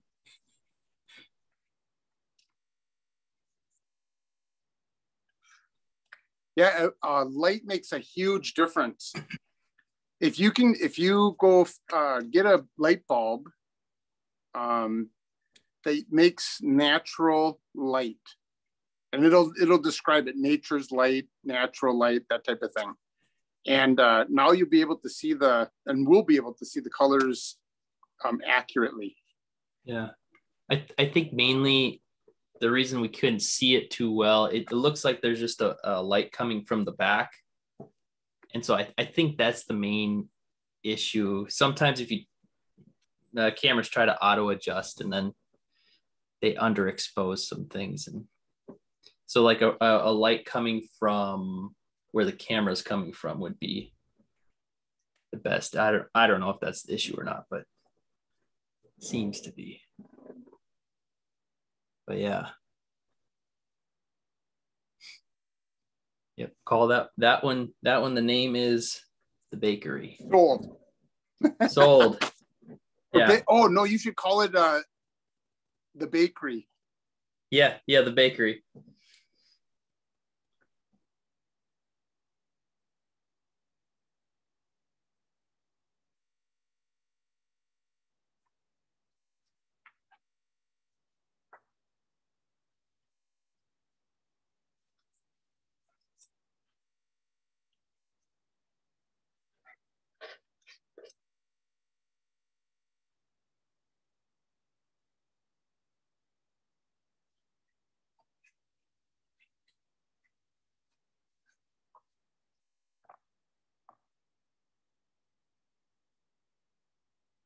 Oh, Joanna, yes. Unique style, fantastic. Wait, let me see. Just on contrast. Oh, it's Maya. Maya or Maya? Maya? Maya. Okay, so just the strong contrast, fabulous. It goes off into the distance, and the color definitely It's almost in shadow back there, which is so brilliant because it makes the flowers that are in the front stand out. You have incredible depth in that painting. Yeah, that's crazy. It's awesome. Oh, we're gonna. I think Joanna's gonna show hers now. Yeah.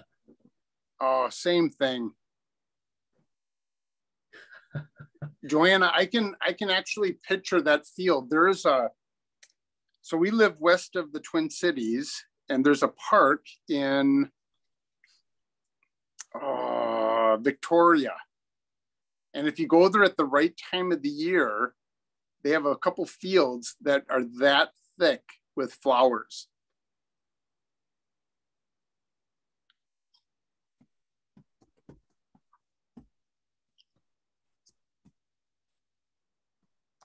Yeah, very stunning, Joanna.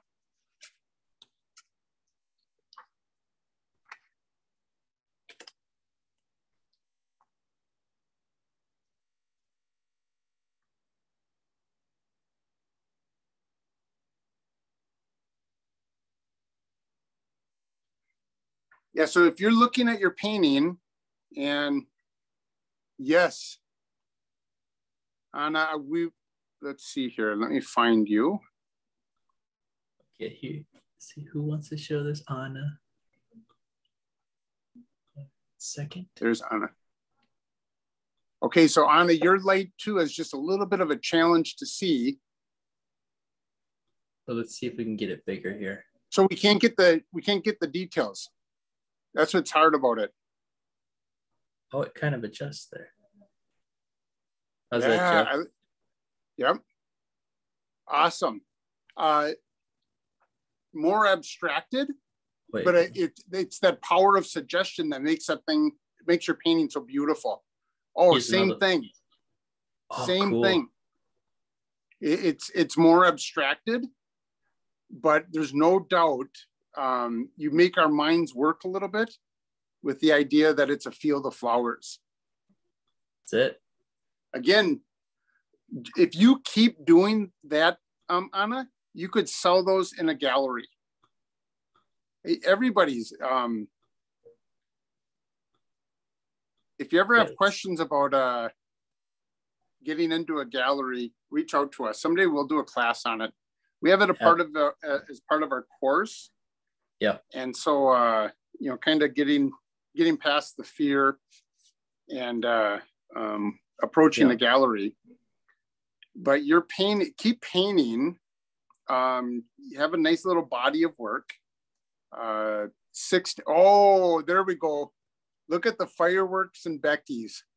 Now that's like Jolly Ranchers right there. Yeah. That's not a bakery. That's a candy shop right there. Yes. So Becky, what fantastic movement. So can we see hers one more time? Yeah. Here we go. All right. So if she would have pointed her flower or had her flowers going all in the same direction, our eyes would just get pushed right off to the side of the canvas, right? It would just go right off to the side. But she mastered that push and pull. So there's nothing that's pulling our eye necessarily in one, like a magnet, pushing or pulling our eye to the right or to the left. Our eye can just go bounce around like a pinball all the way through that painting, going from the bottom up. So that's that kind of push and pull that we want. If our flowers are all going the same direction, it's actually an irritation to our eye, because mentally or subconsciously we want to pull it back in, but we can't because all the flowers are pointing us off the side of it.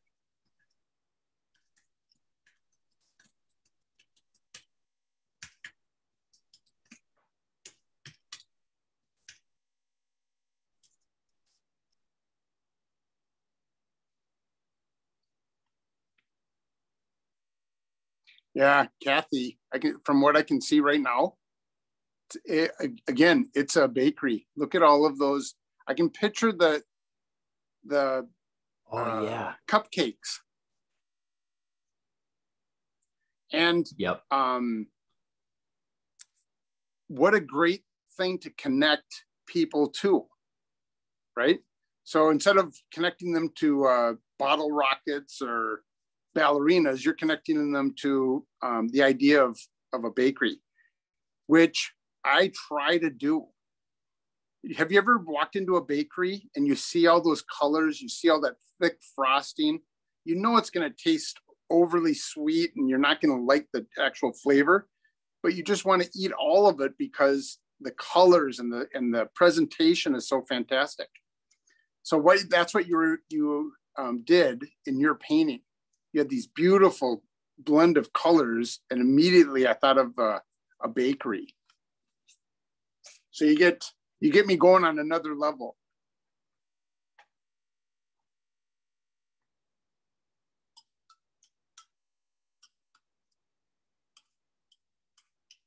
So one of the things that we're going to do in an upcoming class, so you've been watching me use these same 5 colors for all of these weeks. Well, I'm going to mix them up. I'm going to maybe use an ultramarine blue, alizarin crimson, maybe an ochre yellow, maybe a cadmium yellow medium. And of course, we'll always use titanium white. But I'm just going to still use the idea of red, blue, yellow, but we're going to get a completely different feel in our paintings. And so I'm super comfortable with these colors. But just like I'm saying, we got to get out of that comfort zone. So I'm going to make up a wild color selection and just see what we can create with it. If you want to see kind of the idea behind it, check out the Zorn palette. So Google the Zorn palette. I can't think of his first name now. Anders Zorn, Scandinavian artist. And he only used ochre, ivory black, and something similar to cadmium red light. Some artists will actually use cadmium red light instead of crimson, or vermilion, I should say. It's not crimson, vermilion. And you wait till you see the masterful use of color, what most people would call blah colors. Wait till you see his paintings if you get a chance to Google them. Anders Zorn.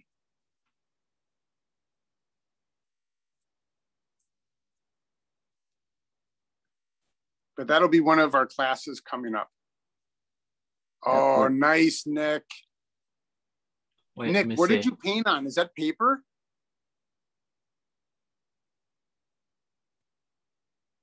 Maybe like a board or something. Canvas paper. Mm. You have to get that one framed. Seriously.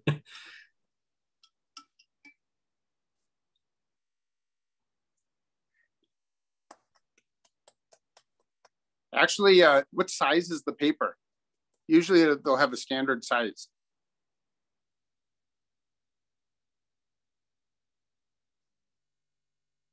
6 by 8? Oh, yeah, that sounds good. 6 by 8. Sure, Jeff. If you get a chance. Oh, I cut it down. Okay. So 8 by 11. So 4 by 5.5. Or no, did you go the other way? Are you using oil or acrylic?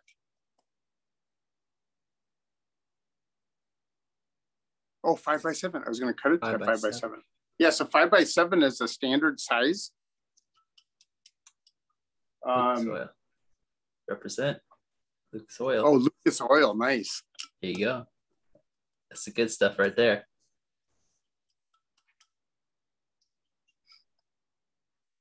I'll look around and I'll see if I have a 5x7 canvas laying around.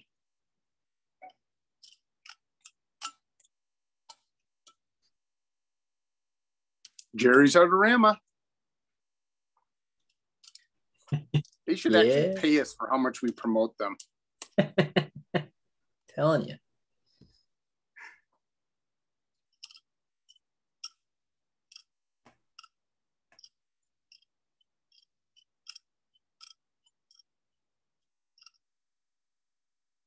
So we didn't get into it a whole lot. I was expecting to do a little bit more of this, but destroying our painting first, making that mess.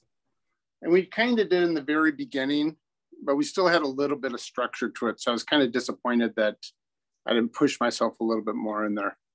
But well, you can kind of see what's going on back here.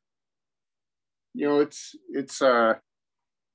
destroying your painting in order to, you know, kind of move it forward.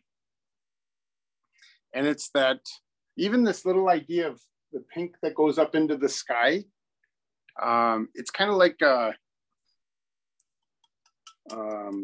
trying to think of like heat coming off maybe when you pull it out of something hot out of the oven. Here I'm back to food. You can see that heat rising. If you look close, you can kind of see how that heat comes off there. That's kind of what I'm getting with my flowers. Maybe it's the road when on a super hot day, you're looking down the highway and you can see that heat. I don't know what you would call it. I know there's a technical word for it, but that heat coming off the highway. So in a similar way, that's kind of what I went with. I shouldn't say I planned it, but I went with it once I saw it because I liked it. Happy accidents. There you go.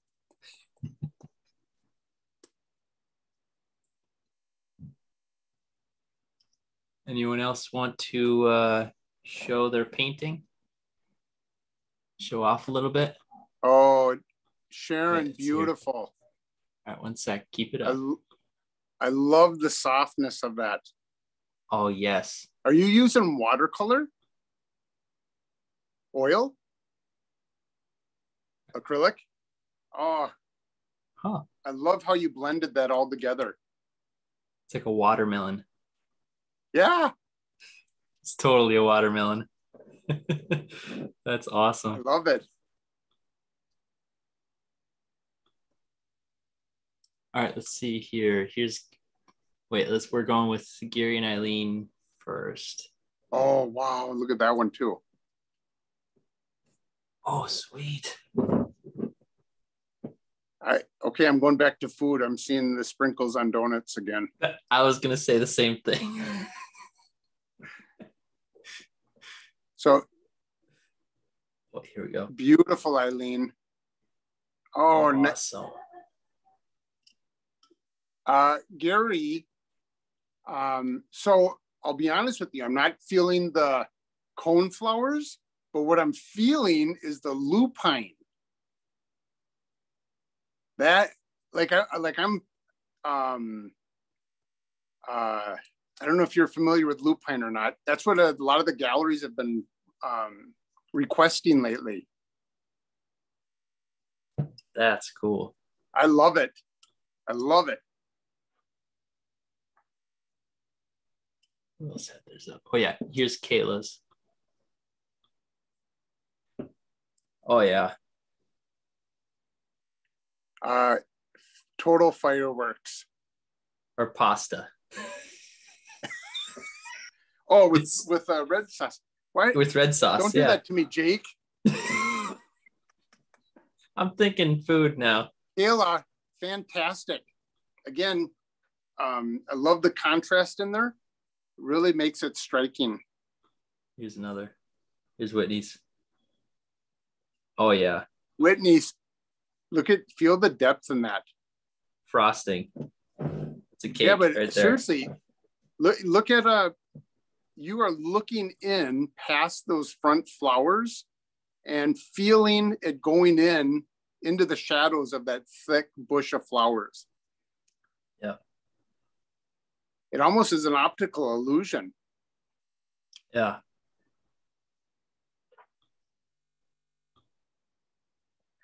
Again, everybody, I'm always blown away by everybody's paintings.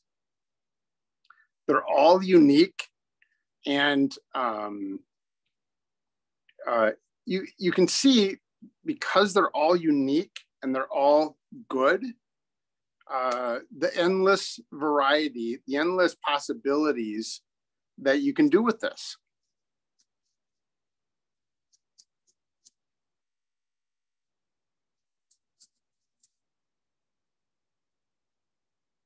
And again, the more you paint, if you use this little recipe, the simple recipe for creating paintings, the more you do it, the more adventures you're going to go on with this, but the more confident you're going to become, and you're just going to start having a lot of fun with painting, because it's going to become you. It's going to become your style. Make it your own. Get out of the box, get out of the where you're comfortable, and really push yourself. And you're going to see great things on the outside of our comfort zone. And I think that's one of the coolest things with everybody's paintings tonight, is the striking contrast. It's so easy to stay in those mid tones, but everybody really push themselves out of that. And look at just that, those contrasts that of light and dark even. Look at what it does for a painting. Here's thank you, Anna. One, Jeff. Thanks, okay. Anna. Here's another one. Thank you for joining us. Now look at that one. All right, so this isn't Joanna. What's your name? Jeff's gonna make me buy your painting. Yep. Justice. That is beautiful. I love the variety of pinks and shapes. Yeah. Very nice. You are an artist. Thank you, Gary and Eileen. Thanks for joining. Yeah, isn't it? How many of you looked at everybody else's painting and thought, man, I wish my painting turned out that way? And we're afraid to show our paintings because we think we can't do what other people are doing. And that is one of the things that held me back until I was almost in my 30s of ever showing my paintings to anyone. I didn't feel like I could paint like everybody else, so I wasn't an artist. But how many, we're all thinking, okay, I like how they did it. I don't like mine. But I know people were looking back at yours and saying, I wish I would have painted mine like that one. It's just our human nature. Fight that tendency. Because we just use a simple little recipe for making a painting, and that's keep recycling this recipe, and you will always have a great painting. Make sure you go back if you forgot some things. Check out the YouTube video. Make sure you subscribe.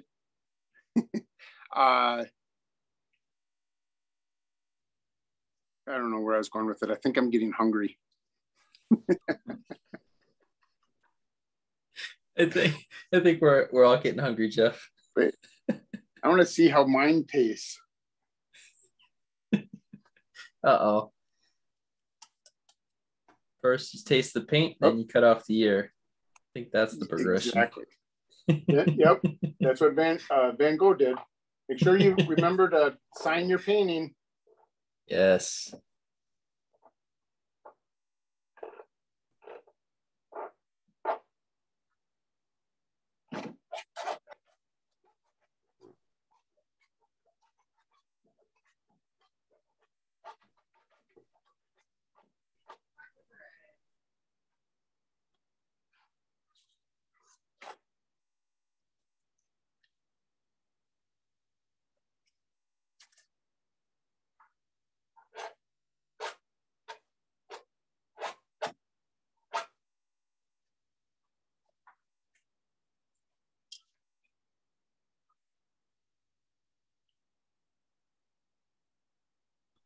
Oh, got an interesting question. What does your signature mean?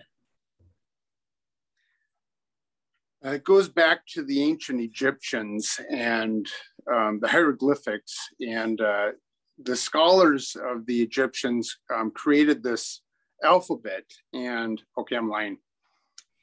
Truth is, back in the 80s, I was in 7th grade, and I had another creative friend, and we were trying to write our names in a creative way. And I was so jealous of him because his last name was Cady, C-A-D-Y. Well, guess what he did? He just wrote the letter K and the letter D. And I think he stylized it a little bit. And I was just like, oh man, there's nothing I can do with my name. Well, I kept playing around with it. And eventually I came up with that signature. And so I used it in 7th grade for fun. But when I started painting full time, I thought, you know what? I'm going to go back to 7th grade and use that signature. And so that's how it came about. And if you look back in the archives of the 80s, you'll actually see a lot of, I didn't even remember this, but now when I watch old movies or old videos from the 80s, I'll see that style of writing quite a bit. Oh, that's funny. Now you know. Now you know. And now you know the rest of the story.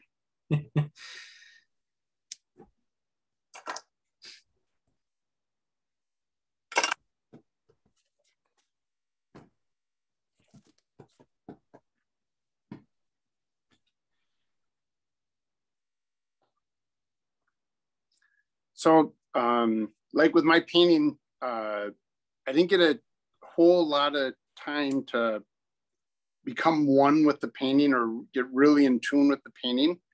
So now I'll actually kind of sit back a little bit and let the paintings speak to me. So if I notice that there's irritations in the painting, I'll make adjustments. And I'll do whatever it takes. I'll destroy an area of a painting to make it to where it's more pleasing to my eye. And the best way to do that is standing back 6 to 8 feet. Stand back from your painting 6 to 8 feet. That's the same distance you'd be looking at a piece of art in a gallery or museum. And that's where the artist who painted the painting in the gallery or museum, so they would stand back, observe the painting, walk towards the painting, apply paint, and then stand back again and not make any adjustments until they observed it the second time. And they'll paint the whole painting from that 6 to 8 feet away. They may apply painting up close, but they're painting the painting at that distance. And it allows us to see the painting as a whole rather than just, all these parts when we're up close. So if we stand back, now we can kind of take it all in. We get to see the sky, the flowers, the distance in there. We get to see what irritates our eye, what works, what doesn't work. And then of course, make adjustments so that it does work. Try it sometime. Paint your painting from stand up. You get great exercise. You'll wear out your shoes. You'll wear out the carpet. But it does make a huge difference. And it's so much easier to have that conversation with your painting.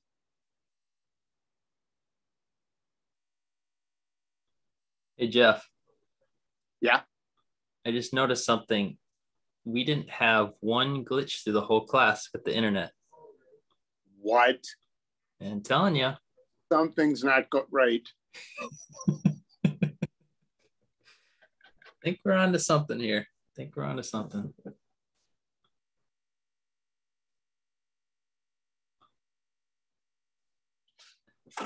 Thanks for joining, Nick and Caitlin. Always enjoy having you guys. Thank you guys. Yeah. See you guys next week for the, what is it? It's the hair. Bunny rabbit. So we are going to do a hair compared to a rabbit. Like we think of the cottontails around here. So the hare is more the rabbit you're going to see out west. They have huge ears. They have real definite facial structures, and they're just a lot of fun to paint. Bugs Bunny. There you go, Bugs Bunny.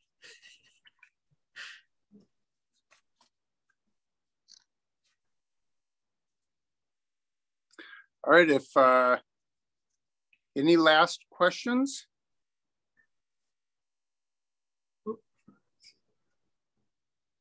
Comments? Questions? Anybody want to make fun of Jake?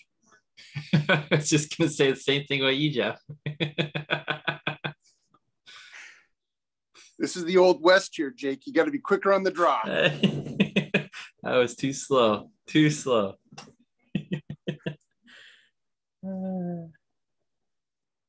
All right. Thank you, Barb. Oh, man. It's all Jake. Barb. Thank you, Whitney. Thank you for joining us. If you say so, Jeff. Jake makes me rehearse all these jokes.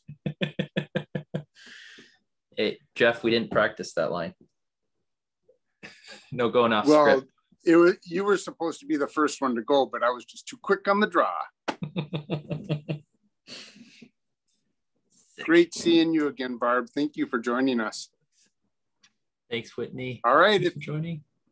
If there's no other comments or questions, we are going to say goodbye and see you guys next week. Yes. See everyone next week. Thanks for joining. Bye, everybody. Bye-bye.